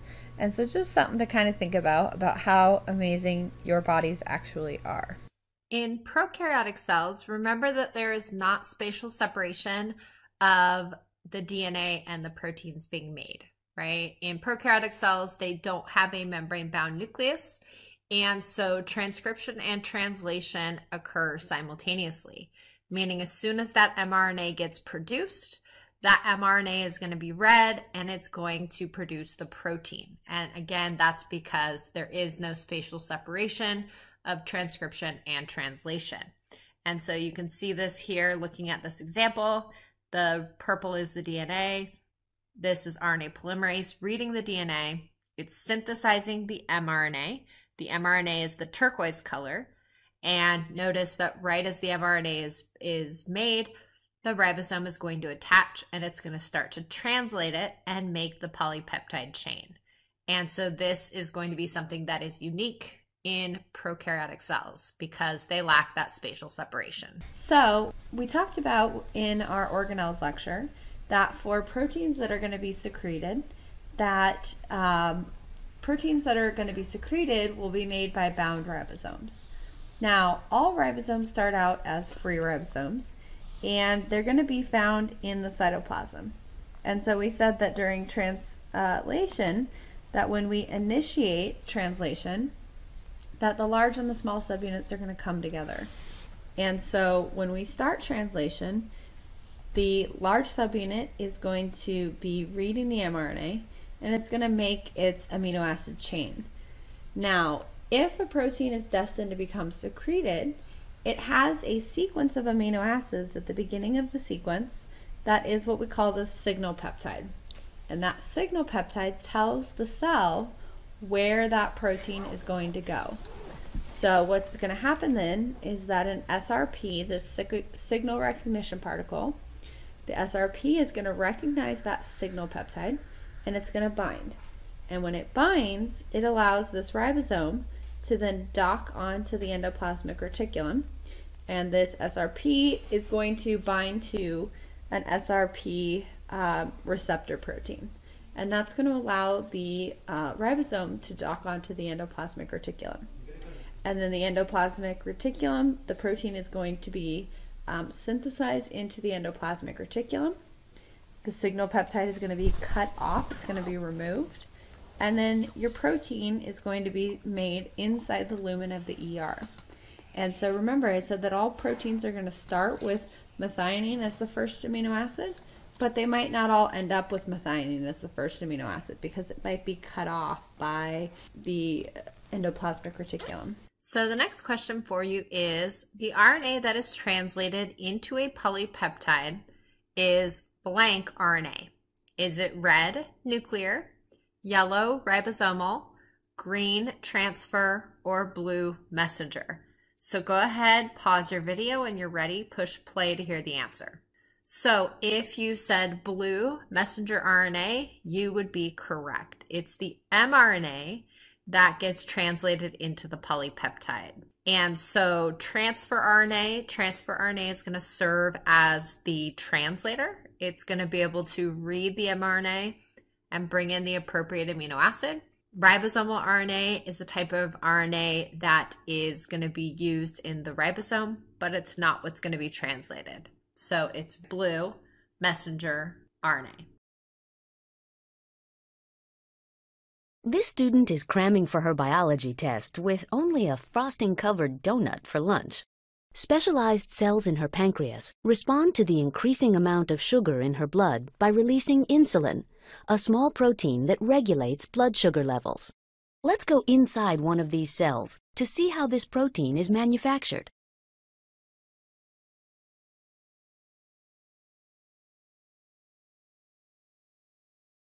The instructions for making insulin are coded by a segment of DNA in the nucleus. In transcription, An enzyme zips along the DNA, forming RNA, shown here in red. RNA nucleotides line up with their complementary DNA partners, transcribing the information in DNA into RNA.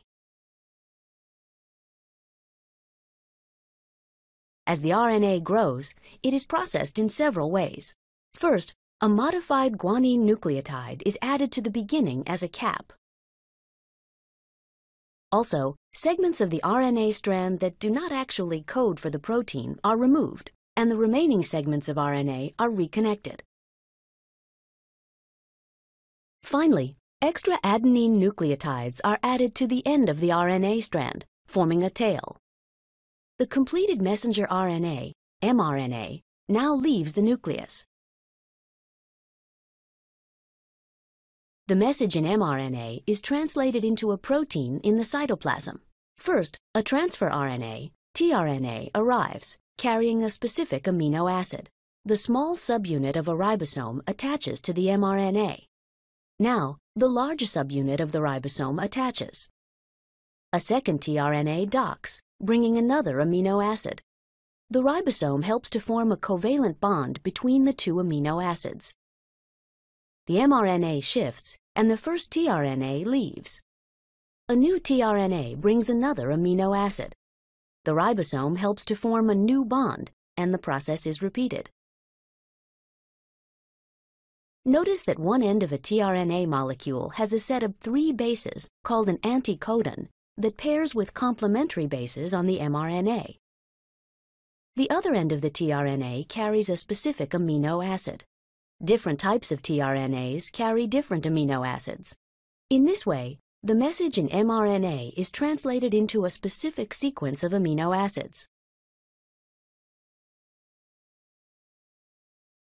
For proteins that will be secreted from the cell, like insulin, the ribosome docks on the rough ER, and the protein grows into the ER compartment. The new protein molecules are packaged in a vesicle that is transported to the Golgi apparatus, where many proteins are processed. However, insulin is packaged in a vesicle that leaves the Golgi and is then processed. Proteins secreted from the cell are shipped to the plasma membrane. Here, insulin is secreted from the pancreas and begins to regulate the student's rising blood sugar levels. So we're going to start to talk about regulation of transcription in prokaryotes. So before we can do that, though, we need to talk about different types of genes. If we call a gene constitutive, a constitutive gene is a gene that is always expressed, meaning that it's always turned on, and that gene is going to produce some sort of essential protein, just like a gene for an enzyme in glycolysis. That is essential. The cells need that. It's always expressed. It's always turned on because the cell is going to require that. Adaptive genes, on the other hand, are genes that are expressed only as needed. It's a way for the cell to conserve energy. And what I mean by that is if we build a protein, if we make a protein, that requires the investment of energy. The cell is not going to want to invest to produce a protein, an enzyme, if it's not needed. And so in that case, those types of genes would be referred to as an adaptive gene. They're only turned on when needed. So for example, if we were talking about bacteria, bacteria can metabolize lactose. Lactose is a disaccharide. Now, if glucose is available, bacteria will preferentially choose to use glucose. It's a monosaccharide. It's easier for them to digest. However, if glucose is not available, but lactose is, then bacteria can turn on expression of genes that are needed to metabolize the lactose. But they only do that under certain conditions. They only do it when lactose is present and glucose is not. Because if glucose is present, they don't need to make enzymes to metabolize the lactose. So we are going to look at 2 categories of adaptive genes. We have what are referred to as inducible genes, meaning that those genes by default are off, but they can be induced to be turned on. Or we have repressible genes whose default is on, and they have to have some signal that causes the genes to become repressed. So we call these our repressible genes because their default is on. A signal has to be present to then turn those genes off. So let's start by talking about our inducible genes. Again, these are part of our adaptive genes, meaning that they are controlled. They're not on all the time. In an inducible gene, they are influenced by the substrate concentration, meaning the substrate concentration is going to influence if that gene expression is turned on. Now, why do we even have these types of genes? Well, because simply it's used to conserve energy. We don't want to make those enzymes, those proteins, if they're not needed by the cell. Default position of an inducible gene is going to be off. So again, if we call it inducible, it has to be induced to turn on expression. By default, it is going to be off. An example would be the lactose operon, or what you'll often hear called the lac operon. The goal of the lac operon is to produce enzymes to break down lactose only when lactose is present. So again, if lactose is not present, we don't want to make enzymes to metabolize lactose. And so that is what the lac operon is going to do. So in bacteria, we have what are referred to as operons. And these are the transcriptional units in bacteria. They are a cluster of functionally related genes that can be under the coordinated control of a single on-off switch. The on-off switch, that regulatory switch, is a segment of DNA called an operator. And the operator is usually a sequence that's within the promoter. Now, you might recall that when we talked about transcription, that the promoter is where transcription is initiated, meaning that normally to initiate transcription, RNA polymerase is going to bind to the promoter, and that will allow transcription to be turned on. Within the promoter, in bacteria, there are these operator sequences. These are the on-off switch. They will control if gene expression is turned on or off, and you will see this in just a minute. The operon is the entire stretch of DNA that includes the operator, the promoter, and the genes that they control. So again, here we go. You can see our promoter, our operator, and the genes that they control. And so we're going to look at how does this system work. E. coli is a type of bacteria that's normally found in your gut. Everybody has it as part of your gut, as part of your normal flora. Now, E. coli can metabolize lactose in the absence of glucose. So again, if glucose is present, E. coli is going to choose to use glucose as its first choice for food because glucose is a monosaccharide. However, if glucose is absent and lactose is present, E. coli can then metabolize the lactose. However, it requires expressions of genes to do this, and these genes are only expressed when lactose is around. So again, by default, these genes will be off. But if lactose, which is the substrate in this case, if lactose is present, expression of these genes is going to be turned on so that the bacteria can metabolize that lactose. So let's talk about how bacteria can metabolize lactose. Lactose, being a sugar, is polar, right? If you think about if you take sucrose, which is table sugar, and you put that in your coffee, it is going to dissolve because sucrose is polar. Lactose is also polar. So what that means is that it can't cross the cell membrane on its own.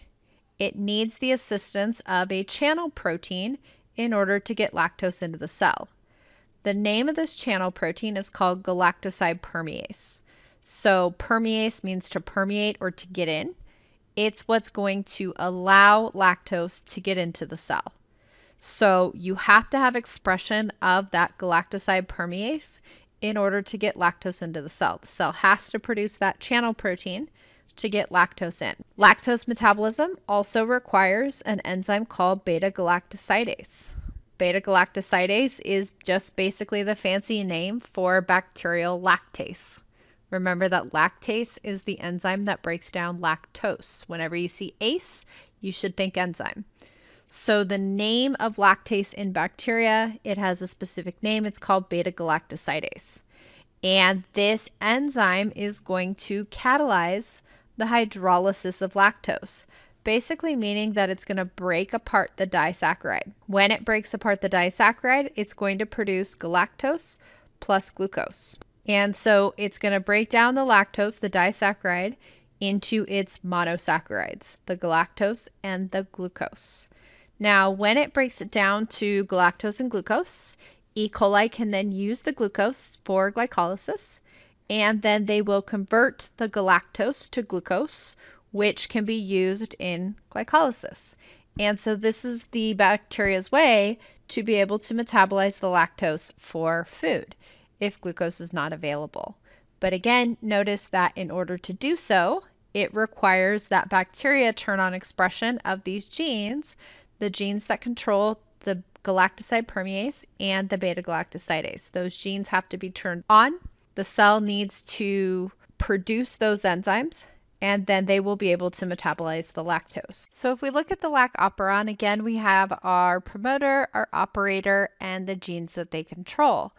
In the lac operon, there are 3 genes that are controlled by this promoter. We have our LAC-Z gene. LAC-Z gene encodes that beta-galactosidase.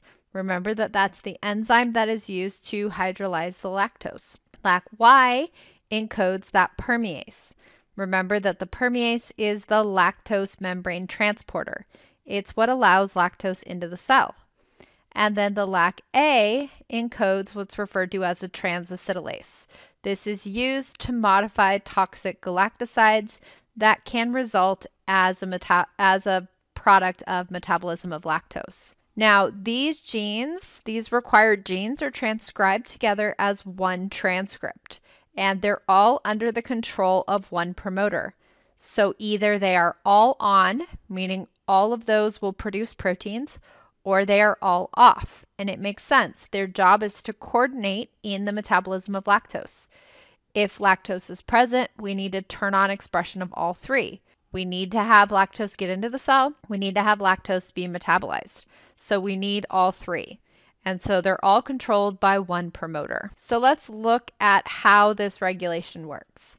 So what we have is that we have our LAC-I, and our LAC-I is a regulatory gene. The LAC-I is what's called the LAC repressor. So this gene is going to be transcribed and make an mRNA. The mRNA is going to produce a protein, and the LAC-I gene is constitutive. It's always transcribed, it's always turned on. So in the cell, you always have this active repressor. The active repressor can bind to the operator, and when it binds to the operator, it's going to turn off transcription of the lac operon, because now RNA polymerase cannot bind to the promoter and therefore cannot initiate and turn on transcription. And so when this repressor is active, it's going to bind to the operator and it turns off transcription. Now, does it turn it off completely? The answer is no, it doesn't turn it off completely, because this binding of the repressor to the operator is reversible, meaning it binds and then it comes off, and then it binds and it comes off. Sometimes RNA polymerase does get to the promoter and does turn on expression of those genes. And so what you see here is it says basal expression. What that basically means is background levels. It's going to turn on a little bit of expression, and you're going to see in a minute why you actually need a little bit of these enzymes being produced at all times, but it's at a very, very low level. So in this case, we consider it to be off, right? Default is going to be off. That in the absence of lactose, this gene is going to be turned off. Now, why is it important that we have the enzymes expressed at background levels? Well, because we need a way for the cell to receive a signal that lactose is present. So what is that signal? Well, when lactose is hydrolyzed, it's going to sometimes get converted by beta-galactosidase into allolactose. So the cell is going to take that lactose, and sometimes the beta-galactosidase, instead of it breaking it into its monosaccharides, instead it's going to convert lactose into allolactose. This occurs at very low levels. So again, it's not going to occur often, but it does happen. But this is essential for regulation, because what you're going to see in a minute is that allolactose acts as the inducer. It's the signal that says lactose is present, turn on expression. Now, in order to even make allolactose, lactose had to be able to get into the cell. So you have to have some background level, because without it, you would not have this channel protein. And without that channel protein, lactose can't get in to even make allolactose. And so that's why it's important that there is some background level of expression. There is some basal expression, because you need at least a little bit of the permease and a little bit of the beta-galactosidase to be able to even make the allolactose, which is going to act as the lac inducer. So allolactose is the lac operon inducer. And the way that it works is that the allolactose is going to bind to that repressor. When it binds to the repressor, it causes the repressor to change shape. When the repressor changes shape, it now inactivates the repressor. The repressor does not bind to the operator, and now RNA polymerase can. So again, the repressor can no longer bind to the operator. So notice it's blocked, and when it doesn't bind to the operator, now RNA polymerase does, and it turns on transcription. And so in this way, the allolactose acts as the inducer. It is responsible for turning on transcription, and it does so again by inactivating the repressor.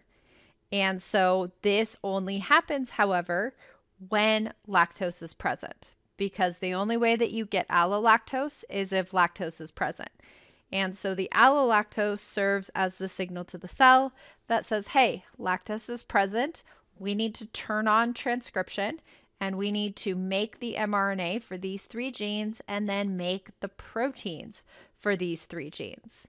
And so again, this is what we call an inducible system. Default position is off. So when lactose is not present, this is going to be off. However, when lactose is present, it's going to form allolactose, which serves as the inducer, and it's going to turn on transcription of these genes. So, question for you. Which of the following does not happen in E. coli when lactose is present and glucose is absent? Red, allolactose binds to the lac repressor and acts as the inducer. Yellow, the lac-I gene is transcribed. Green, the lac repressor binds to the operator. Blue, the lac-C, lac-A, and lac-Y genes are transcribed as a single transcript. Or purple, all of the above occur. So what I want you to do is I want you to pause your video, write down what you think your answer is, and when you're ready, go ahead and push play. We will not go over the answer right now. This will actually be as part of our discussion in our Zoom meetings. So make sure that you have your answers ready to go for these questions. And so this will be the first question. So you can label this question number 1 and then write the color of your answer, and you will discuss with groups what you think your answer is.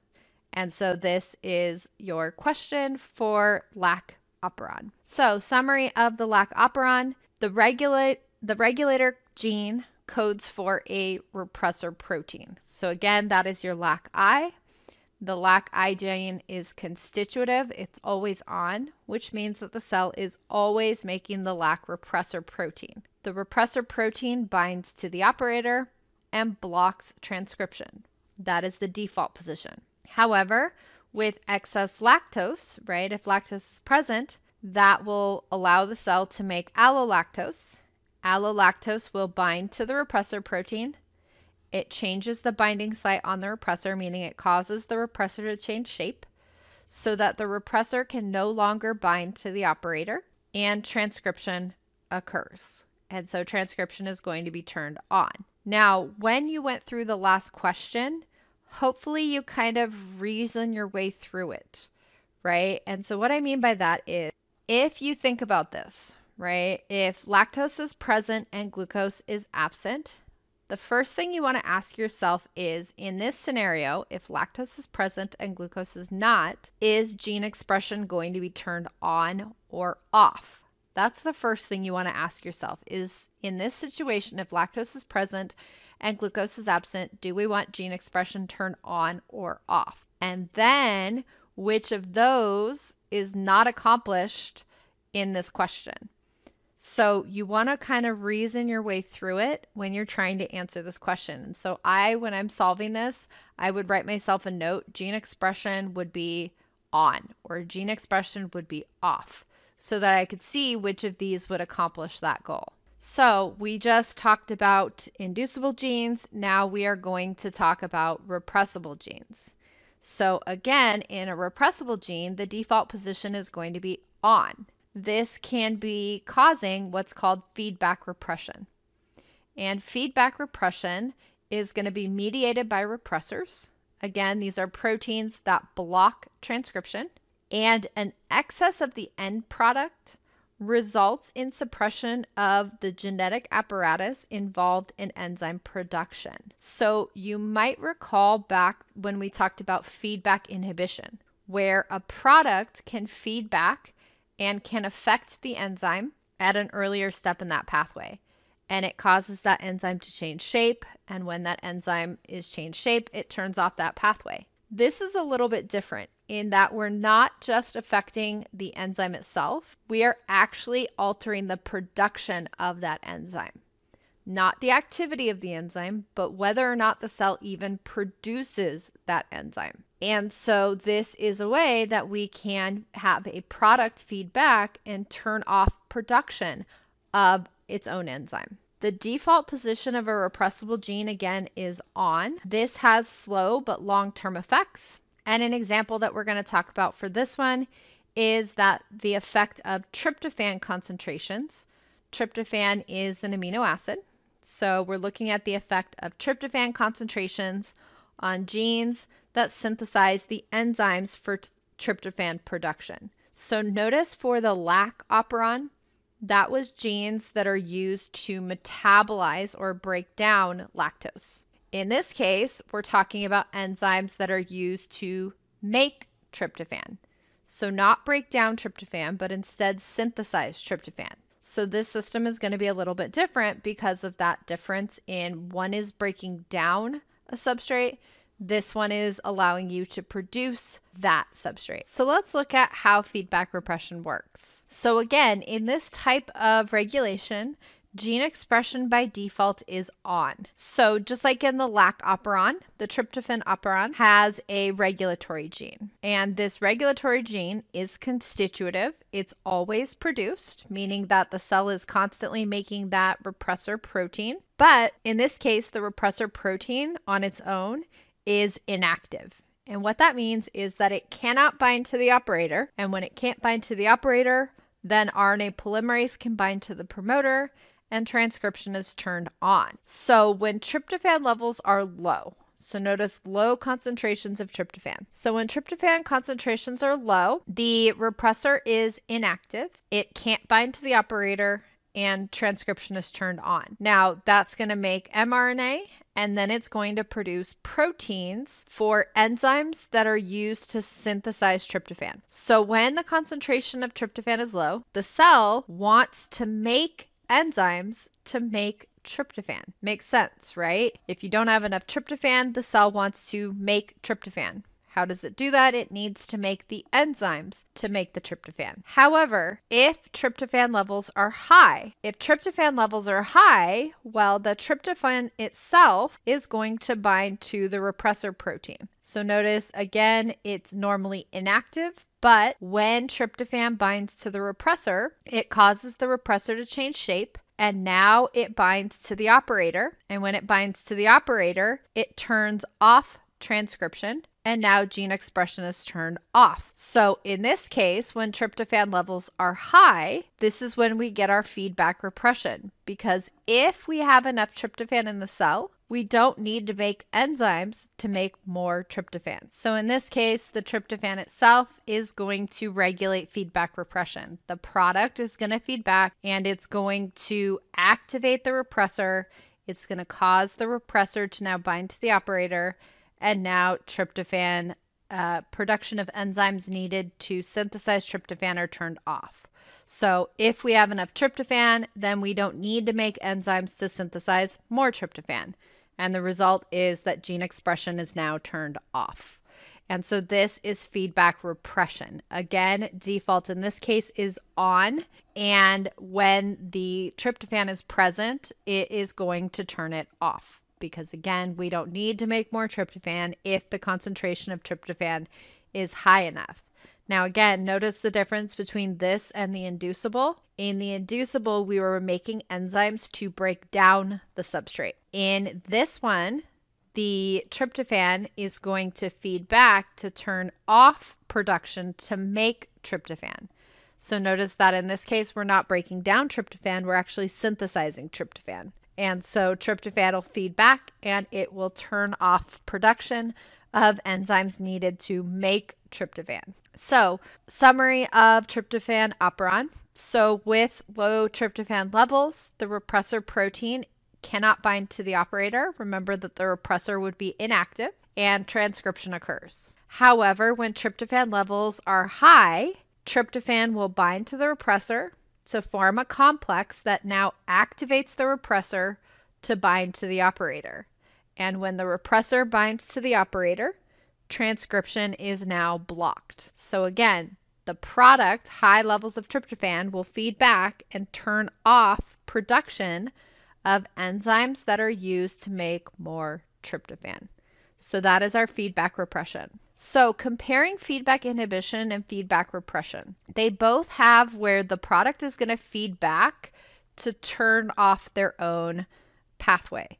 The way that they do that, though, is different. In feedback inhibition, it's going to affect the enzymatic activity, what we refer to as allosteric inhibition. The product actually feeds back and it binds to the enzyme and it causes the enzyme to change shape and it inactivates the enzyme that way. This method is very fast acting, but it's also very short-lived. Feedback repression, on the other hand, is not inactivating the enzyme itself. It's not affecting those enzymes that are already in the cell that are used to make tryptophan. Instead, it's affecting enzymatic production.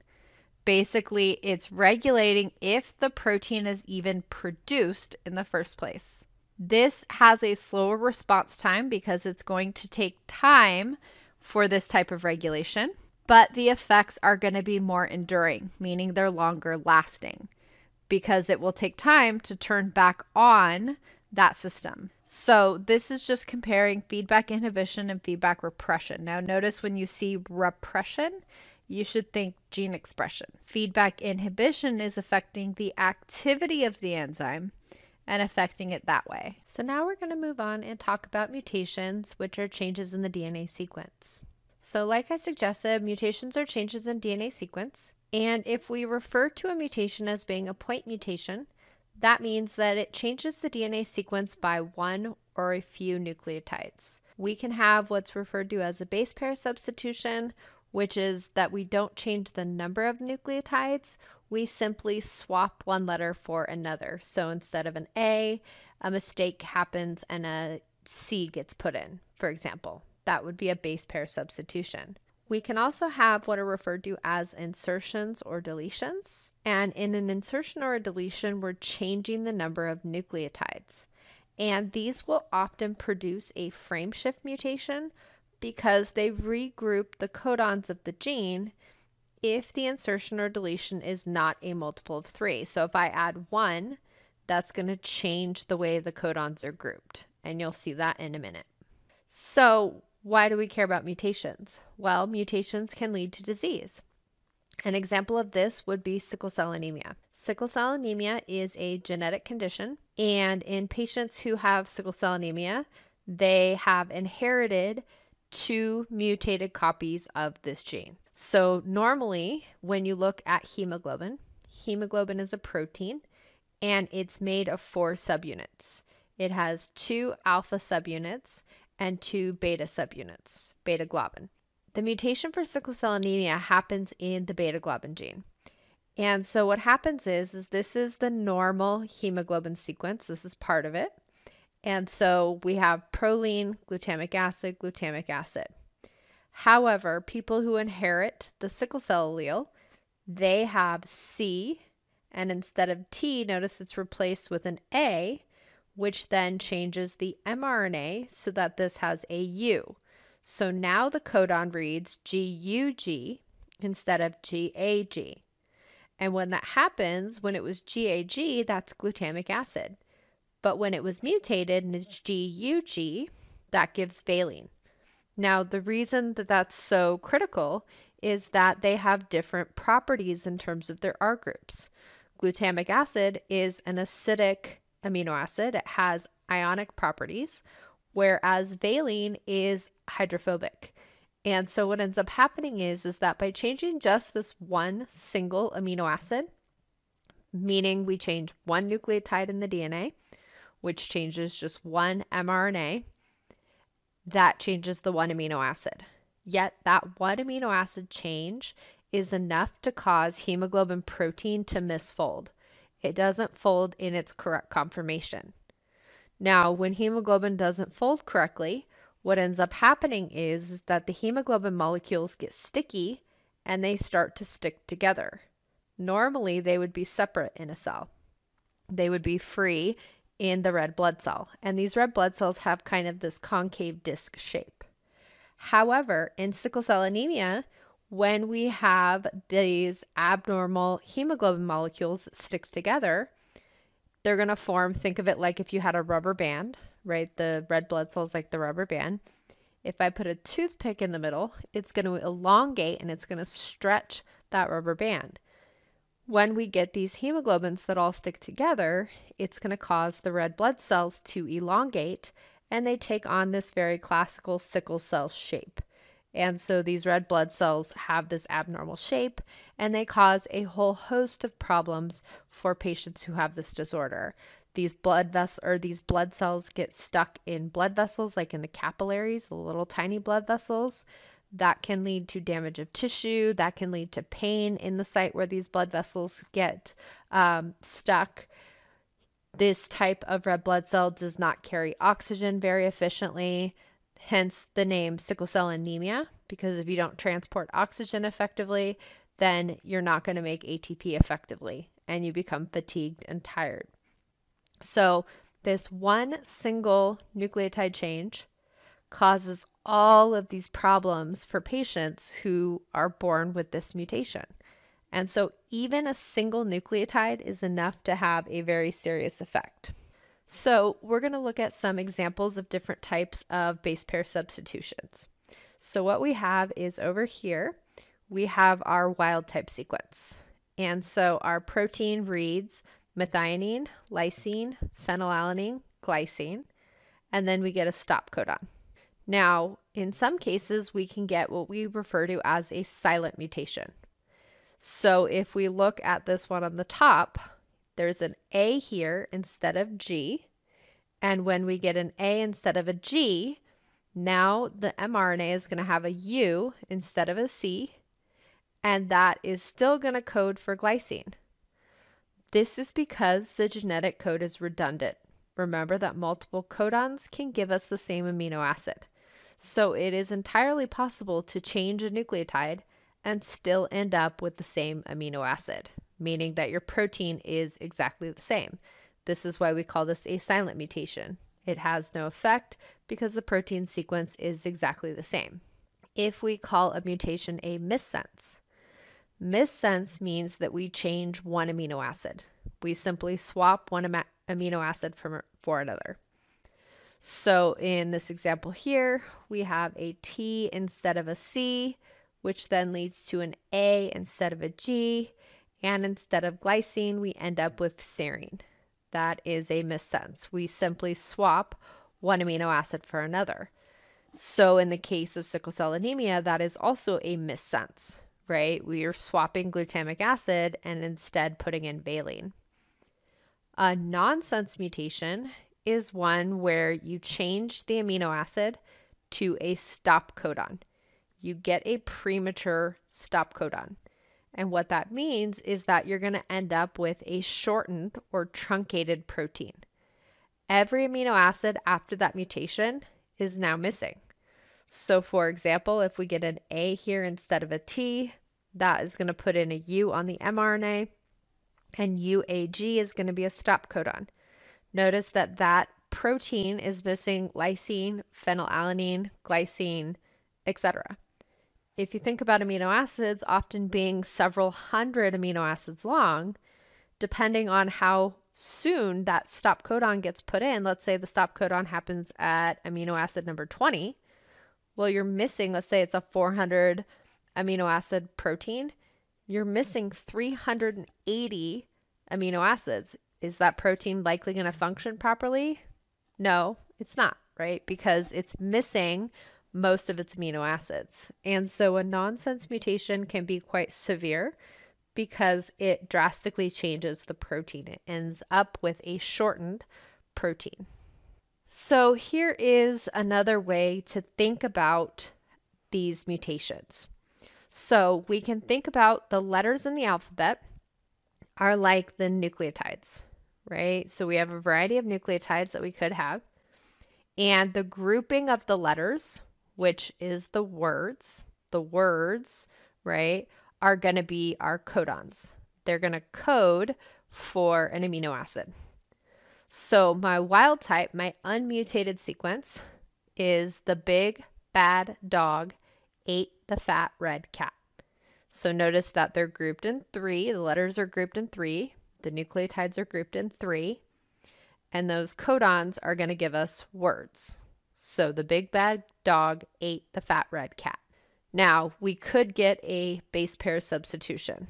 So notice that here, instead of an A, we substitute an I. Now it changes the meaning of the sentence. It says, the big bad dog ate the fit red cat. That is very different from the fat red cat, right? And so this would be an example of a missense mutation. We have swapped one nucleotide for another, and as a result, that codon, right, that amino acid is going to be changed, that word. We could get a nonsense mutation where we get a premature stop codon. Think of it like a period. So it might read now, the big bad stop. It's missing all the other amino acids, right? It's missing all the other words in the sentence. We could get mutations that lead to a frame shift. And so the first example here is an insertion. So notice that here we have this B added. And when we have this B added, when we add in one nucleotide, notice that the groupings of the letters is no longer the same because codons are in groups of 3. So now the sentence reads, the big bab, dod, gat, et, effa, etc. Notice that everything after that mutation has now changed. So this is going to be a very drastic change in the protein when you get a frame shift, because every amino acid after that mutation, every word after that mutation is going to be changed. We could also have a deletion. So notice that in this case, we delete one nucleotide. That now reads the big bedid, oga, tet, etc. So again, when we delete one, that is also going to cause a frame shift because we're now regrouping the 3 for the codons. And so this could be a very dramatic effect as well. So the most dramatic in terms of their effect on the protein sequence would be a nonsense mutation because you're going to be missing a lot of amino acids, and your frame shift mutations. And the frame shifts happen when you insert or delete not a multiple of 3. If I simply add in a multiple of 3, I'm not going to cause a frame shift. I might end up with 1 or 2 amino acids different depending on where that mutation occurs, but I'm not going to cause a frame shift because when I add in a multiple of 3, it's not going to change the reading frame. So, question for you. Which type of mutation is most likely to drastically affect a protein sequence? Red, silent mutation. Yellow, missense mutation. Green, insertion of 3. Blue, deletion of 3. Or purple, insertion of 1. Pause your video, think of your answer, and when you're ready, push play.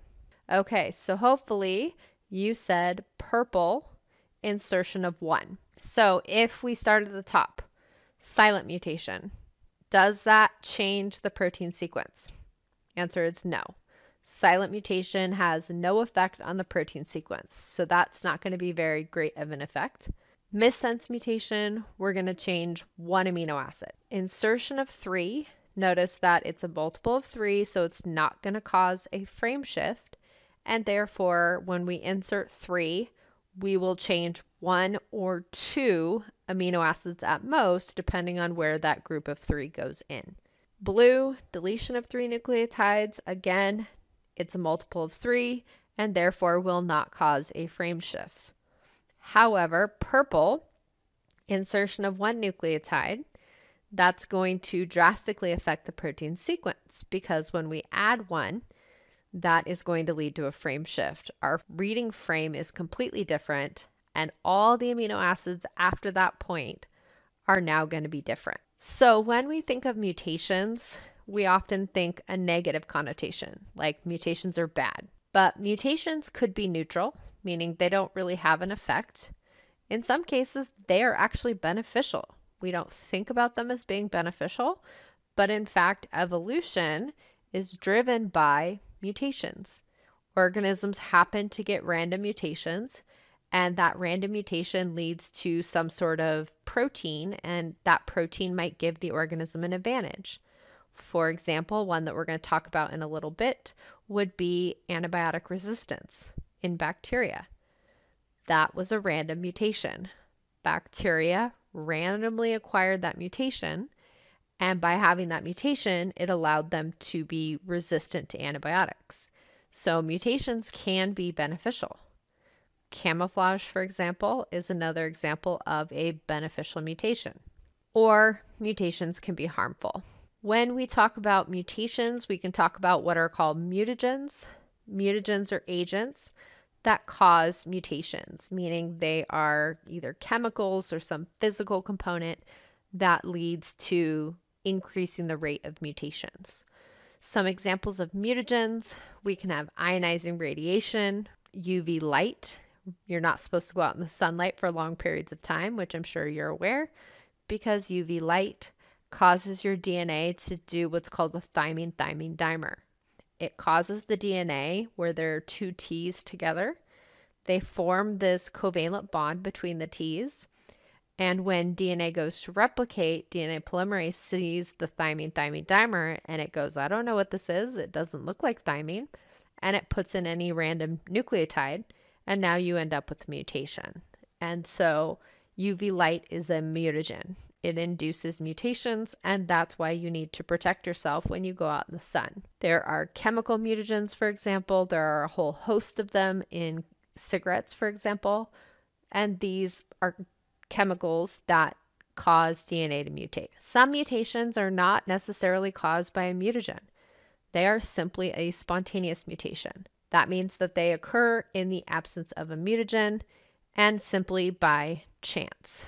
So DNA polymerase normally, remember, has a proofreading ability. It has the ability to recognize when it makes a mistake, and it cuts out that nucleotide that was put in incorrectly and it replaces it with the correct one.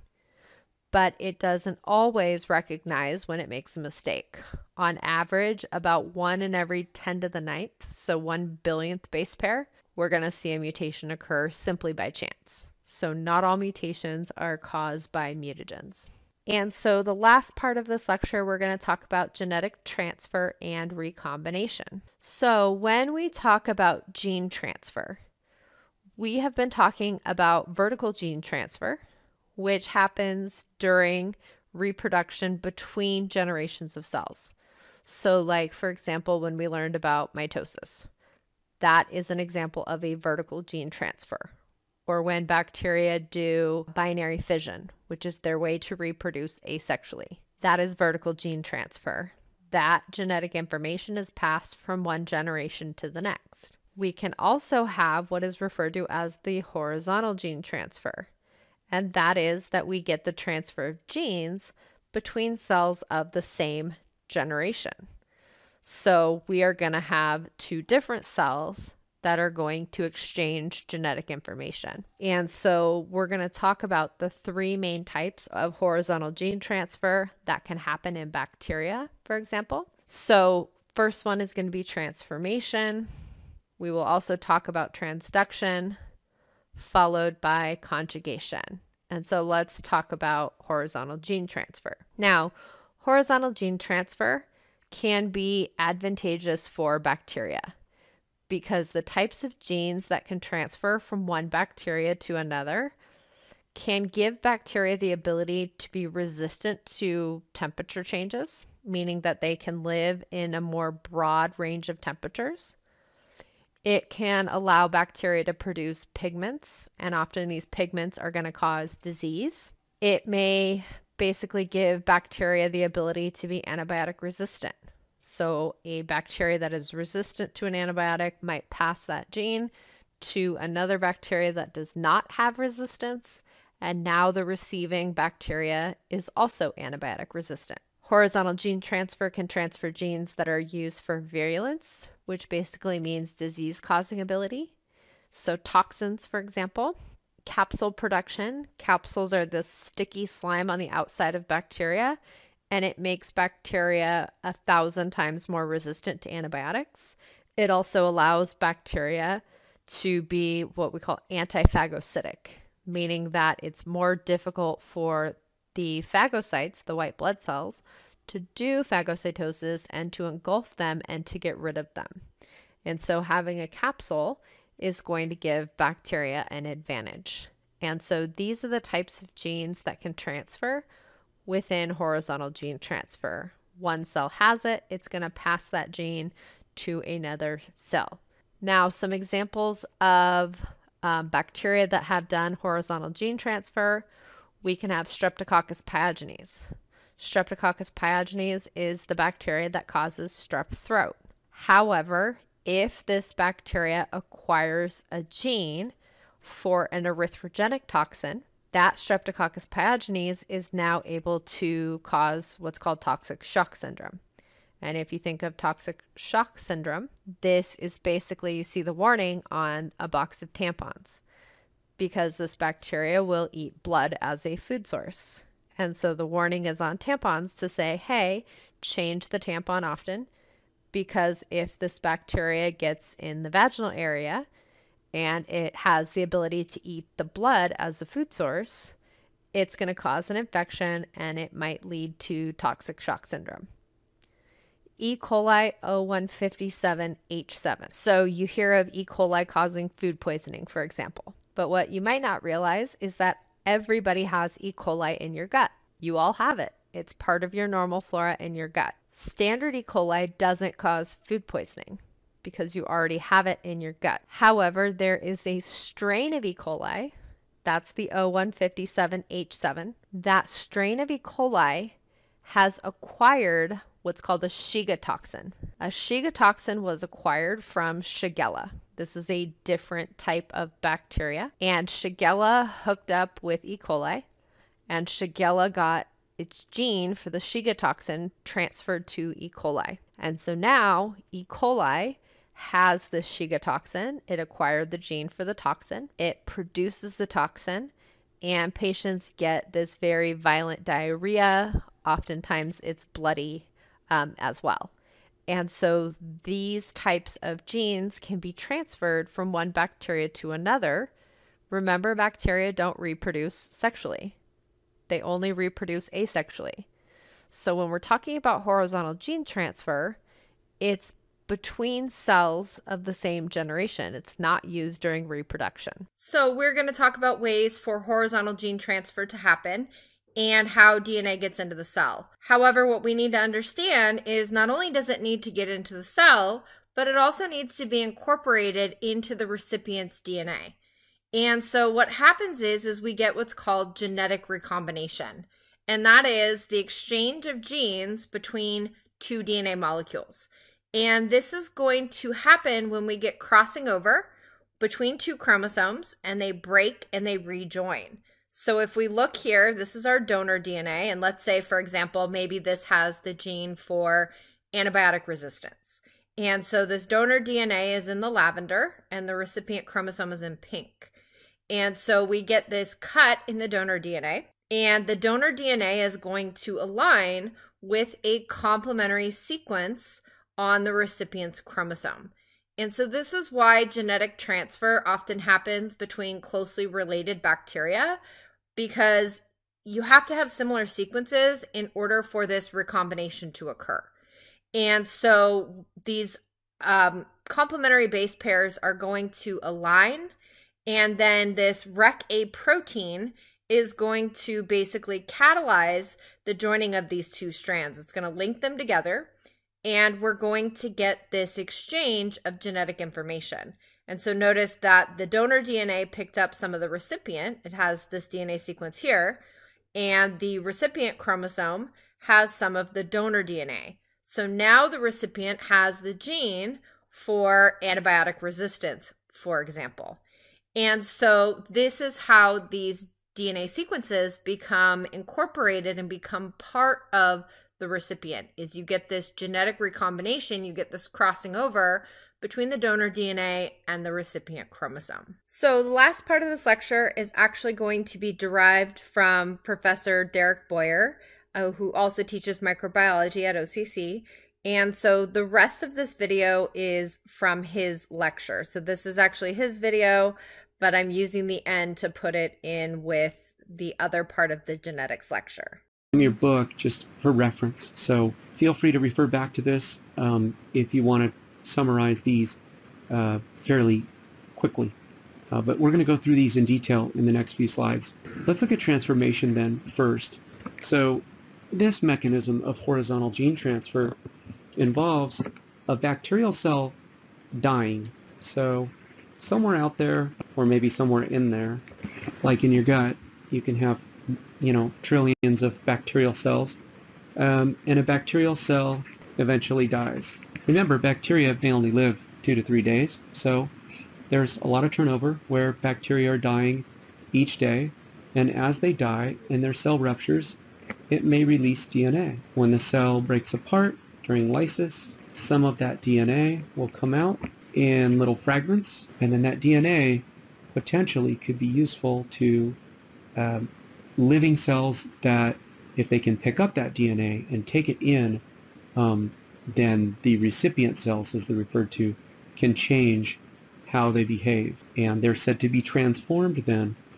So a recipient cell, when we think about our laboratory experiment, these are referred to as competent cells. A competent recipient is a bacterial cell that can take up that DNA from the dead donor. And once that DNA is taken in, there's a chance that one or more sets of genes could be adopted or recombined into the recipient's genome.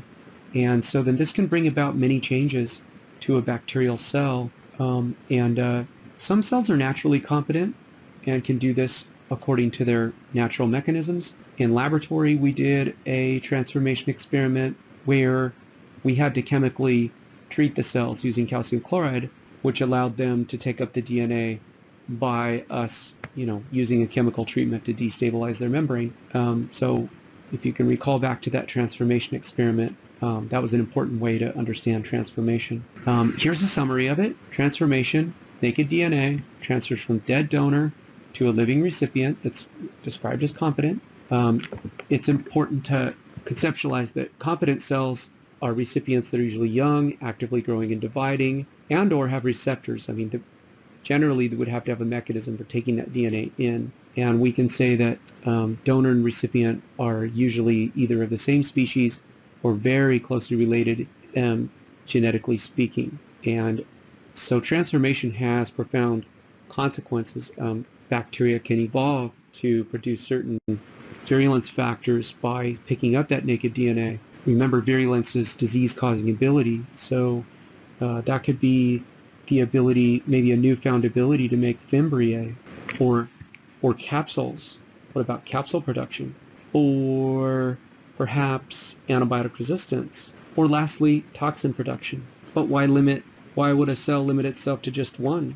Sometimes transformation can result in an uptake of more than one of these types of virulence factors. I see that antibiotic resistance was also listed here additionally. So you get the idea. Transformation can bring about some profound changes in bacterial cells. Transformation was first discovered and described when a man by the name of Frederick Griffith performed a famous experiment, now known as Griffith's experiment, all the way back in 1928. He was researching a possible vaccination for the most common form of bacterial pneumonia caused by an organism called Streptococcus pneumoniae. Griffith was growing Streptococcus pneumoniae on plates, and when he looked at the colonies, he described them as having a smooth appearance.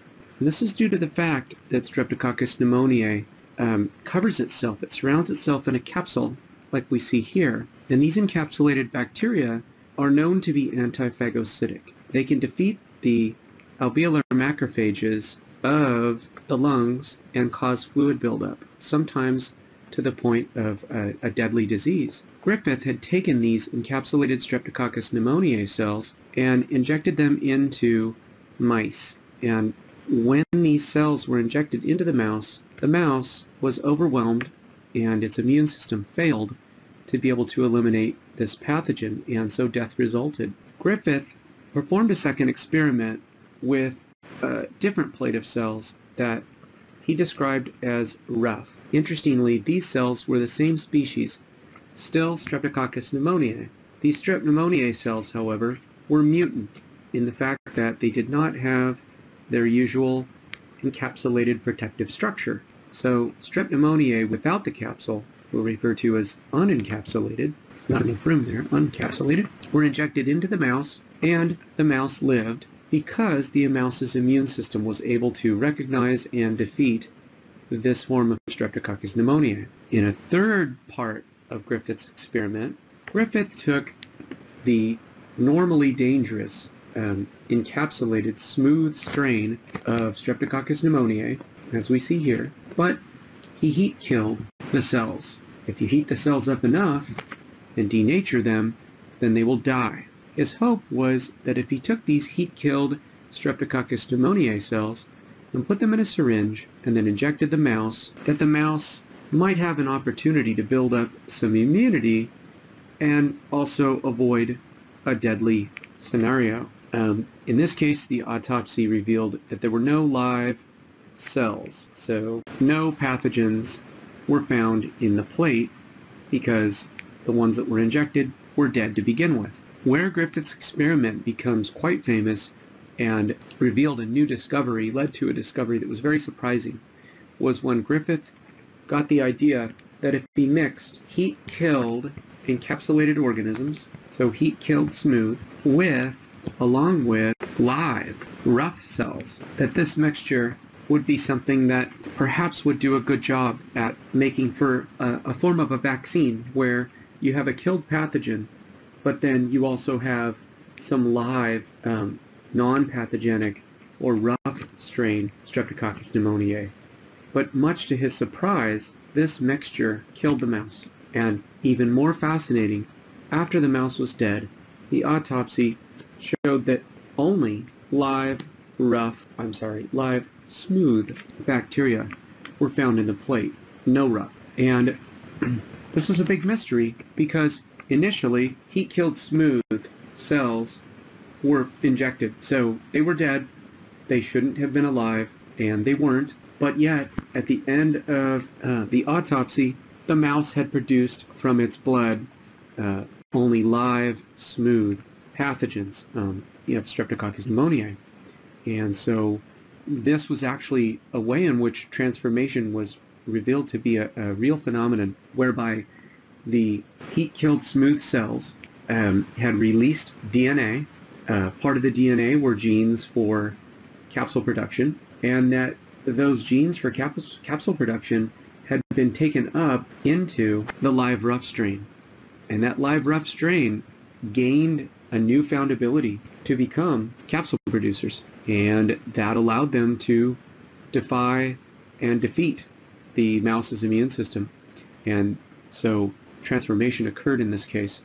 And this is what Griffith's experiment had revealed had happened, was that genetic material could be transferred from a dead donor to a living recipient. A second type of horizontal gene transfer is called bacterial conjugation. Bacterial conjugation involves a living donor that then copies its DNA and transfers it over to a living recipient.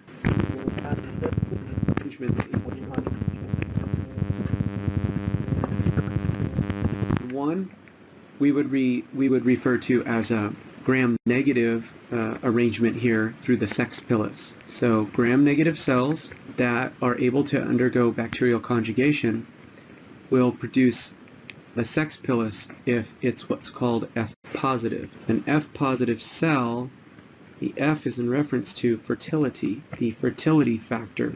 And for short, that fertility is referred to as F, fertility factor, or F factor as in for short. And when an F positive cell, which has the F factor, expresses this gene, it will start to extend this sex pilus out into its external environment, and a so-called F minus cell will act as a recipient. And this is a one-way street. The recipient receives the DNA that's donated over from its F positive donor. So the F positive is the donor. And this is a very important way in which bacteria may be able to then share genes across the same generation. In this picture on the left here, we can estimate, maybe take a guess that the donor has fimbriae. We can see the long spiky protein structures here, fimbriae, used for attachment in the environment. And then the F minus cell may be receiving genes for fimbriae production across the sex pilus.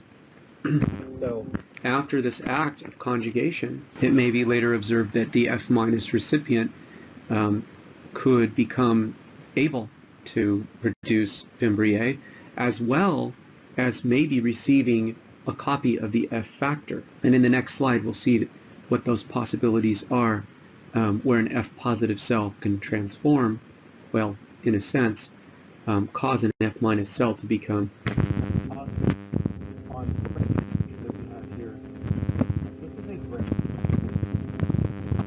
in which a sex pilus is not produced, is not present, but conjugation can still occur, in which the donor and the recipient line up alongside one another and form a so-called mating bridge. The mating bridge does not require the pilus, but nevertheless, DNA can be copied from donor to recipient. This is still an act of conjugation, but via a mating bridge, as opposed to conjugation in gram-negatives, where we see the sex pilus will act as a transfer setup. Here's a figure taken from our textbook showing how conjugation can occur in E. coli. And so in E. coli, on the left figure here, we see that the F positive cell is able to make a sex pilus, has sex pilus production. And so the F factor can be copied over from the donor to the recipient. That's referred to as F minus because initially it lacks the F factor. But after conjugation occurs, where genes are transferred over from donor to recipient, you can end up with the F minus cell being transformed into an F positive cell. So this is one result of how conjugation can change a recipient cell so that it evolves, so that it becomes capable of something that it was not capable of previously. Conjugation is an act that happens between two living cells. Different types of genetic information can be transferred over. Plasmids, which are referred to as extrachromosomal pieces of DNA, small little elements of DNA that can exist in addition to the normal chromosomal DNA can be transferred. Also, pieces or portions of the chromosome may be copied or transferred as well during conjugation. The F factor is responsible for sex pilus production, and it may or may not be transferred during conjugation. So this is something that if the F factor gets copied over completely, then the F- recipient can become F positive. If it does not get copied over completely or at all, then the F- cell can remain F-, but maybe still receive some other important genetic information. So there isn't a rule that says that the F factor must be copied over in all instances. And so in those instances where the F factor fails to be copied over, there's a bit of an unusual event that accompanies this in many cases. And so we see here in this diagram how this would work.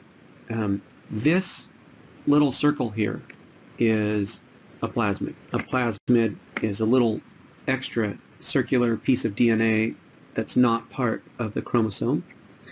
And this F factor, this plasmid has the F factor on it. And so this F positive cell may experience a change at some point during its life where, for reasons that are not always understood, the plasmid may join, like we see here. The plasmid can become part of the chromosome and insert itself. When the F factor inserts itself into the chromosome, it becomes an integrated F factor. And a cell that has an integrated F factor is what's called an HFR cell. So HFR means high frequency of recombination. So to explain what that means, high frequency of recombination, first of all, it's the status that we see here. An HFR cell has to have an integrated F factor. And so then why is it high frequency of recombination? We'll look at the consequences of having the F factor integrated. So that'll be in the next slide, but let's make sure we get this definition. Integrated F factor. Remember, integrated means into the chromosome, into the chromosomal DNA of the F positive organism. So here we see that an HFR cell, which is still F positive, right? HFR cells have the F factor, so they have the ability to make the sex pilus. So they do. And in that instance, when they hook up with an F- recipient, the HFR cell has to decide what part of its chromosome and or F factor it's going to copy over. And most often what happens is the part where it starts to copy seems to break apart right in the middle of the F factor. And so what happens is a cut happens right here. This is called the origin of replication. And in this origin of replication, it's then making it difficult to highly unlikely that all of the F factor will be copied over. And you might be wondering why that would happen, but we don't always know. So it's just something that's observed to happen is the HFR cell will cut in the middle of the F factor there at the so-called origin of replication and then begin to copy over DNA. So part of the F factor and neighboring genes next to the F factor will be transferred. And as they're copied over and transferred, then the recipient cell gets an interesting package. It can have any number of different genes that could be advantageous to making the F- cell newly capable, right? That's what recombinant means here, is that the F- cell may have, new characteristics. So things like toxin production or capsule production, antibiotic resistance, etc. But this recipient cell will not have received the entire F factor, so therefore it's still F-, and that's just what ends up happening. So unusual event, and but we do observe that this does happen, and so it's a way in which bacteria can evolve by sharing genes, and so we have HFR mating with the F- recipient that stays F-, but can still get genes that give it a way to change over time. So in summary, conjugation involves an F factor that might incorporate into the DNA, and if so, the cell becomes classified as HFR for high frequency of recombination. F- cells stay F-, but they may have received new genes, so they are referred to as recombinant F-. This is because they didn't get the whole F factor, so they're not F positive, but they still evolve. And so we see a variety of virulence factors, which might include, just like earlier when I mentioned in transformation, things like capsule production, Fimbriae, toxins, or maybe antibiotic resistance. There's no limit to what these cells could receive. A third type of horizontal gene transfer is transduction. And transduction is carried out by bacteriophages. Bacteriophage are oftentimes simply referred to as phage or phage viruses. And these viruses are known to specifically attach to bacteria. So here's a little phage virus here, and what that phage virus is doing is it's attaching to the outer portion, the cell wall of a bacterial cell, and then successfully injecting its DNA into the bacterial cell.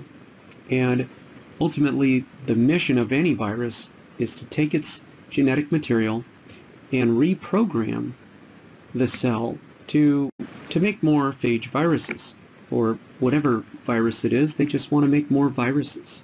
So they reprogram the cell. And that's the normal cycle of a phage. The reprogramming is in an effort to make new phages. And these newly formed phage occasionally make a mistake. Something unexpected can happen where the new phage may package bacterial DNA instead of its intended viral DNA. So new phages may package bacterial genes. And these genes or DNA from this host cell then could be transferred to a future recipient. And so when the host bursts open with a whole bunch of newly formed phage, one of these phages might just pick up some bacterial genes from this recipient, from this previous host, and inject it into a new recipient. Now at this point, this recipient is pretty lucky, because instead of getting the genes for a phage viral infection, perhaps a happy accident can occur here. And we say that because the recipient cell is now getting bacterial genes from elsewhere without the downside of forming a viral infection. And so what we can have here, at least in this particular diagram, is a cell that picks up new genes and becomes recombinant and able then to gain new abilities. So these cells down here have changed. They've evolved through an unintentional action of a phage virus. So recombinant cells result. Transduction, in a general summary, involves a virus known as a bacteriophage, or simply phage, that is able to move DNA. And one way of determining that is it acts as a genetic vector. So it's picking up DNA and passing it from a donor initial host over to a future recipient host. So the donor DNA, if transduction is successful, can then incorporate into new recipient DNA. The donor and recipient are thought of as being in the same species, or maybe even in the same subspecies or strain, because bacteriophage are very specific to their host in the vast majority of cases. There are some rare instances where a bacteriophage could adapt to infect more than one species. Those are so-called promiscuous phage. That's kind of a funny term for them, where, things can get a bit fast and loose. But in most cases, we say that the same species are involved, or even the same subspecies, so even more specific than just all of one given species. So phages, when they do this active transduction, we can further specify that there are two major types of transduction events. There's generalized transduction and there's specialized transduction. The one that I went over in the previous slide was a model for generalized transduction. Generalized transduction, as it was outlined a couple of slides ago, describes the way that transducing phage operate when there is a random transfer of any genes. So a donor is infected with the bacteriophage, and then fragments of the donor bacterial's DNA is surrounded by the virus's capsid. The virus capsid is a protein shell that wraps up the genetic material for the virus, and then the virus can carry the DNA over to a recipient. But before that can happen, the donor has to lyse after a load of viruses are reproduced. An infected bacterial cell could release anywhere from 50 to a couple hundred new viruses, and some of those viruses that are released, if they happen to have packaged up bacterial DNA, they can take that donor DNA, deliver it to a recipient, and then if that combines, then you have a recombinant cell. However, there is a chance that this process could fail. And so if a donor cell fails to adopt the new DNA that it's been given, and this is what's called abortive. So the recipient cell may not actually receive the DNA and successfully change by recombining that, and so it may destroy the DNA. But if in fact transduction is successful, then that transduction event could involve the transfer of many virulence factors, like mentioned in the previous slides, ranging anything from capsule production to Fimbriae, to the ability to produce one or more various toxins, and or things like antibiotic resistance. And so many different genes may be transferred over during a generalized transduction event, but it's done so in a random nature. A second type of transduction is called specialized transduction. And specialized transduction is, as the name implies, only specific genes will be transferred. Okay, so we're saying that phage viruses get in, but when they pick up bacterial genes that they may carry to a new recipient, only specific genes will be transferred during specialized transduction. And this event is a bit more complicated because the less than random nature of things involves something called lysogenic phages. So lysogenic phages, as they're sometimes called, produce what's called a mild infection or a silent infection.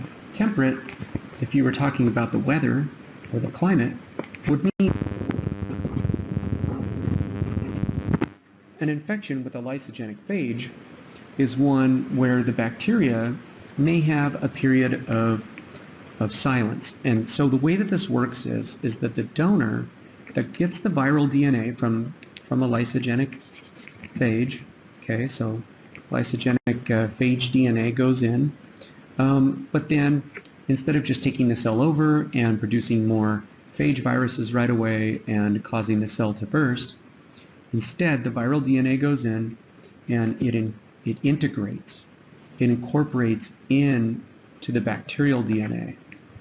So bacterial DNA combines, or I should say, fuses with the viral phage DNA. And this is referred to as a prophage.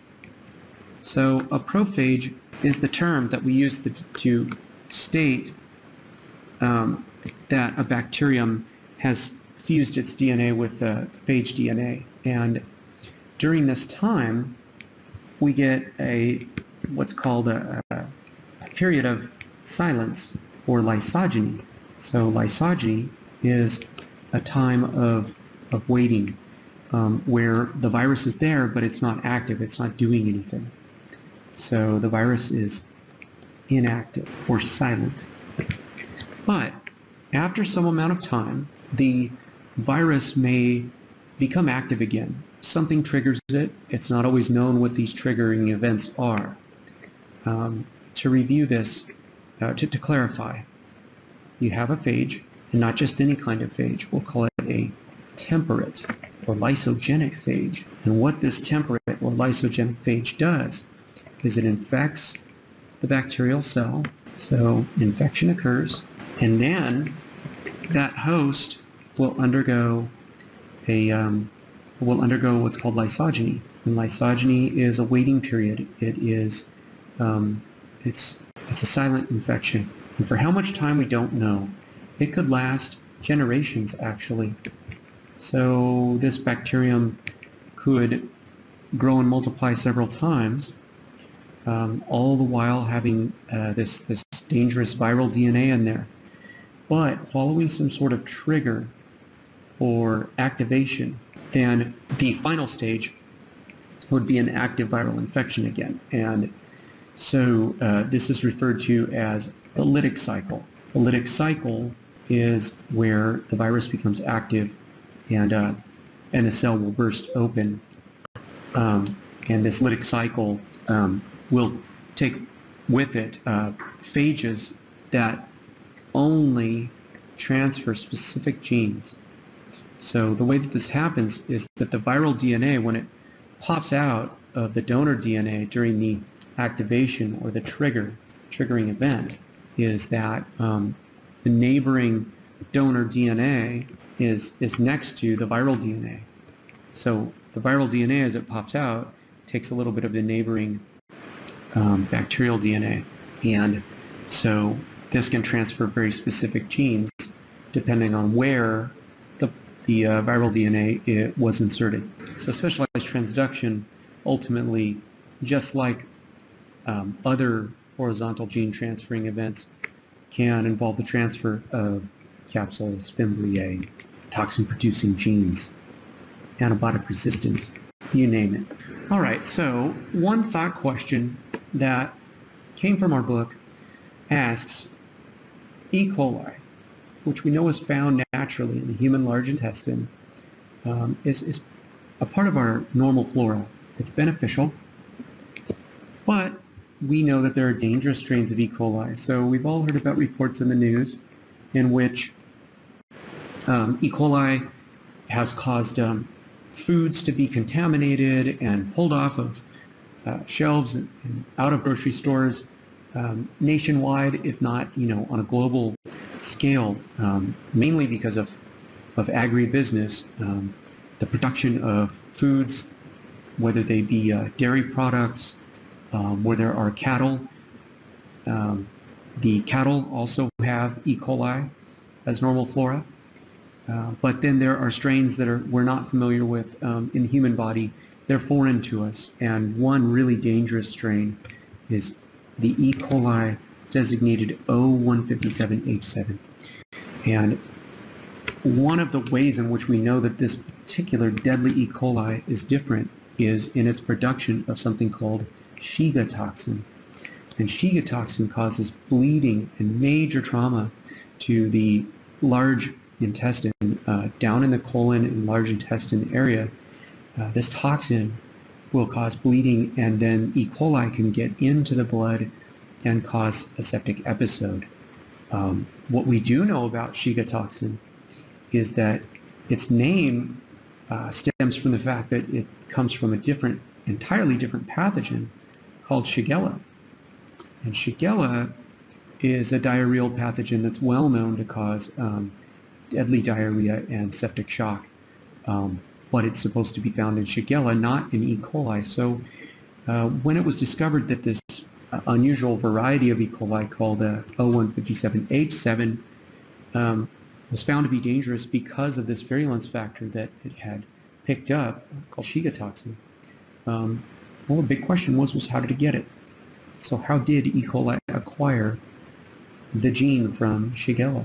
You might be surprised to learn that the answer is from a transducing phage. So an unexpected event occurred in which transduction occurred from a bacteriophage that originally was able to infect Shigella, but then somehow that phage became less specific and had the ability to take genes from Shigella, which were undoubtedly in the gut of an infected person, and then float over to some of the normal E. coli, and then transfer those genes over. Whether that happened in an animal, like a farm animal, like a cow, or a human, we really don't know. But a transducing phage was discovered to be responsible for this event. Although it's unexpected, it's an interesting development that geneticists were able to figure. In the remaining handful of slides, I'd like to explain plasmids and transposons as genetic vehicles, pieces of DNA that are additional. They may not occur initially within an organism's genetic package, and they can move around, and they can contain elements that are above and beyond what a basic chromosome in a bacterial cell or other living cell might contain. So a plasmid, by definition, is considered additional genetic material above and beyond the chromosome. So another way, plasmids are extra chromosomal. And plasmids are not just limited to bacteria, which are prokaryotic. They've also been discovered to be found in many types of eukaryotes as well. And plasmids, when they exist independently of a chromosome, are found to be small circular pieces of DNA. And plasmids are interesting in another respect as well, which is that they have the ability to direct their replication in a self-directed sense. They self-replicate, and they can exist in high or low copy number. And this is just a way of referring to the fact that sometimes the numbers of a given plasmid can increase to quite high numbers. A high copy number plasmid may replicate itself dozens of times. There could be 50 copies of a plasmid floating around inside of a cell in a high number. However, there are times when plasmids can exist in just one copy or a few copies, and so they would be considered low copy number plasmids. Plasmids are influenced by their genetic sequences to self-replicate. That subject goes deeper into genetics beyond what this course is going to have time to address. So I'll leave it at that. Plasmids are also considered to be non-essential pieces of genetic information, but that doesn't make them unimportant by any means. Plasmids have been found to make all the difference in some cases with respect to highly resistant infections, so-called R plasmids. Right? R plasmids, the R is in reference to resistance. And so R can refer most often to resistance to antibiotics. Here is one particular plasmid with a so-called R factor. This is a picture taken from our book. On the right, it shows a lot of different parts of the plasmid, ranging from an origin of replication where it can be copied. There's an area, if we go clockwise from there, where we can see mercury resistance. We can see genes for things like sulfonamide drugs, sulfa drugs, which are a major class of antibiotics, streptomycin, a different type of antibiotic, CML is for chloramphenicol. And so here we have a whole portion of our plasmid that it has a cassette of antibiotic resistance genes. TET, that's for tetracycline down here. And interestingly, on the other side of this plasmid, there are genes for the F factor. If you remember, the F factor forms the sex pilus. F stands for fertility. And so the F factor has the instructions that give rise to the sex pilus and conjugation. So we know these plasmids exist. This is an example of a sequence of one such plasmid. We can see in this picture here on the left, every one of these loops found in this picture of the cytoplasm taken really close up. This has been magnified millions of times and is a scanning electron micrograph of the cytoplasm inside of a bacterial cell, and it's showing various plasmids. Every single one of these loops is a plasmid. They're all plasmids. This is a high copy number plasmid, as we can see. So plasmids can be transferred over during transducing events, during conjugation, even during transformation. Another type of genetic vector are what are called transposons, and a vector, if you recall, is some sort of mechanism that carries genes, a genetic vector, and in this case transposons are referred to as jumping genes. Like plasmids, they are small segments of DNA. They can exist in a circle or a loop, but they are not referred to as plasmids necessarily, because they were discovered to behave more loosely than plasmids, to have more possibilities than a plasmid. They were first discovered by a scientist in the 50s who, by the name of Barbara McClintock, and she was studying how corn kernels could have different colors, and that the pigments that gave rise to the different colored corn kernels was actually due to the fact that transposons had allowed genes to jump around inside the corn plant and produce these different colors.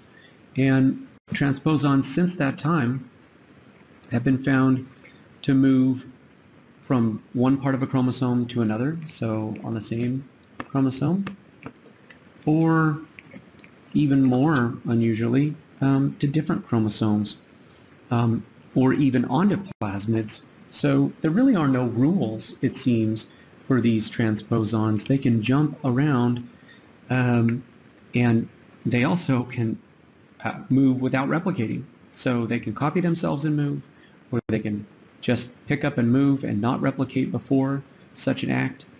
They have been found in all types of cellular life, from prokaryotes to eukaryotes to even viruses. So transposons are kind of a discovery that breaks all the rules, so to speak, as to where genes can remain. It shows us that evolution has possibilities, at least through transposons, to move genetic material from places that we never thought could jump from one place to another.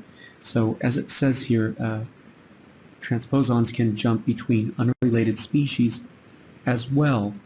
And one of the most problematic discoveries within the world of transposons was when it was discovered that a very problematic type of antibiotic resistance called vancomycin resistance had transferred itself from the infamous VRE, which stands for vancomycin resistant enterococcus,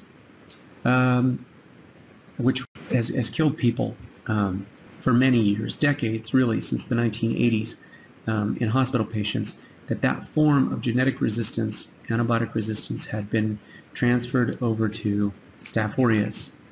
Vancomycin previous to this event was a fairly reliable kind of last line, last resort drug for Staph aureus patients, staph infection patients who had had MRSA problems, methicillin-resistant Staph aureus. We now know today that roughly 25% of MRSA patients, of staph infection patients, have methicillin-resistant Staph aureus.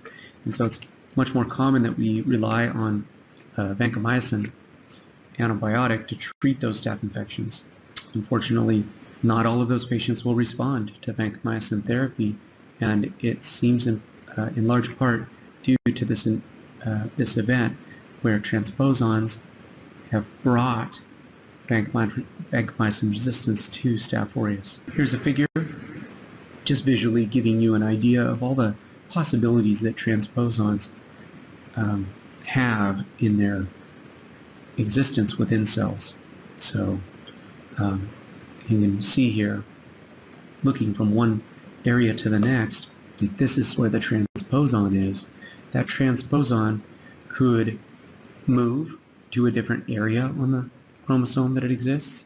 It could copy itself and then move onto several locations on a chromosome, or transfer to a different chromosome entirely. Or in this case, finally, we're seeing that the transposon could just excise itself, cut itself right out of the chromosome, and then move on to some other place.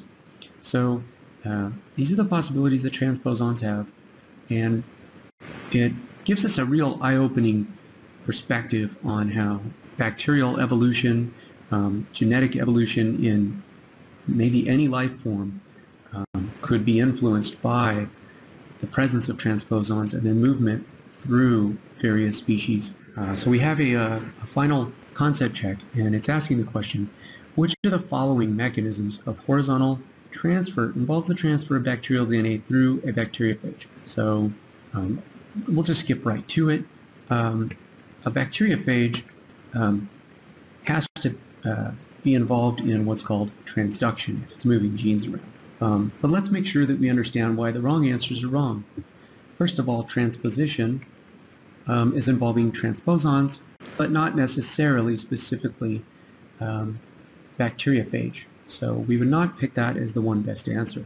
Conjugation, if you guys recall, is where living two live bacteria hook up in a sexual act, and DNA is copied and transferred over from donor to recipient.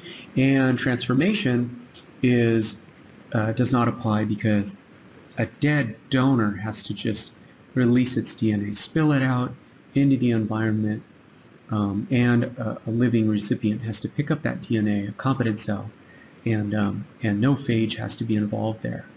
So the answer is transduction. I hope you guys are able to recall that easily at this point. And finally, we have a slide about just the idea of genes and evolution in general. When studying genetics, it should be kept in mind that organisms change over time due to all the mechanisms from mutation, whether it's random or through events that expose cells to mutagens or chemicals, environmental stresses. We also know then that recombination can occur. So recombination can be these vertical gene transfers from parent cell to daughter cells, and then you can have all of the horizontal gene transfers, right? Transformation, transduction, conjugation, and so a lot of movement of genetic information and evolution from that. And lastly, just it's sort of a Darwinian outlook here, right? Survival of the fittest. Organisms that are best suited for their environment will be naturally selected for. The ones that have the genes that allow them to survive for longer are the ones then that we're going to see more and more in the future, whereas the ones that are no longer fit will die out. And we know that no matter how many antibiotics we come up with to try to defeat the bad guys, they do have these sneaky ways of mutating and recombining their genes with their neighbors. And so through a process of natural selection, the fittest organisms, the organisms with the resistance factors, they will stick around, and they will eventually become plentiful if we keep the same strategy of trying to control those organisms. And that is it for genetics, everyone. And the remaining slides are slides that are just for reference. If you have a little reading that you'd like to do that's just taken from a textbook that could give you a little depth and understanding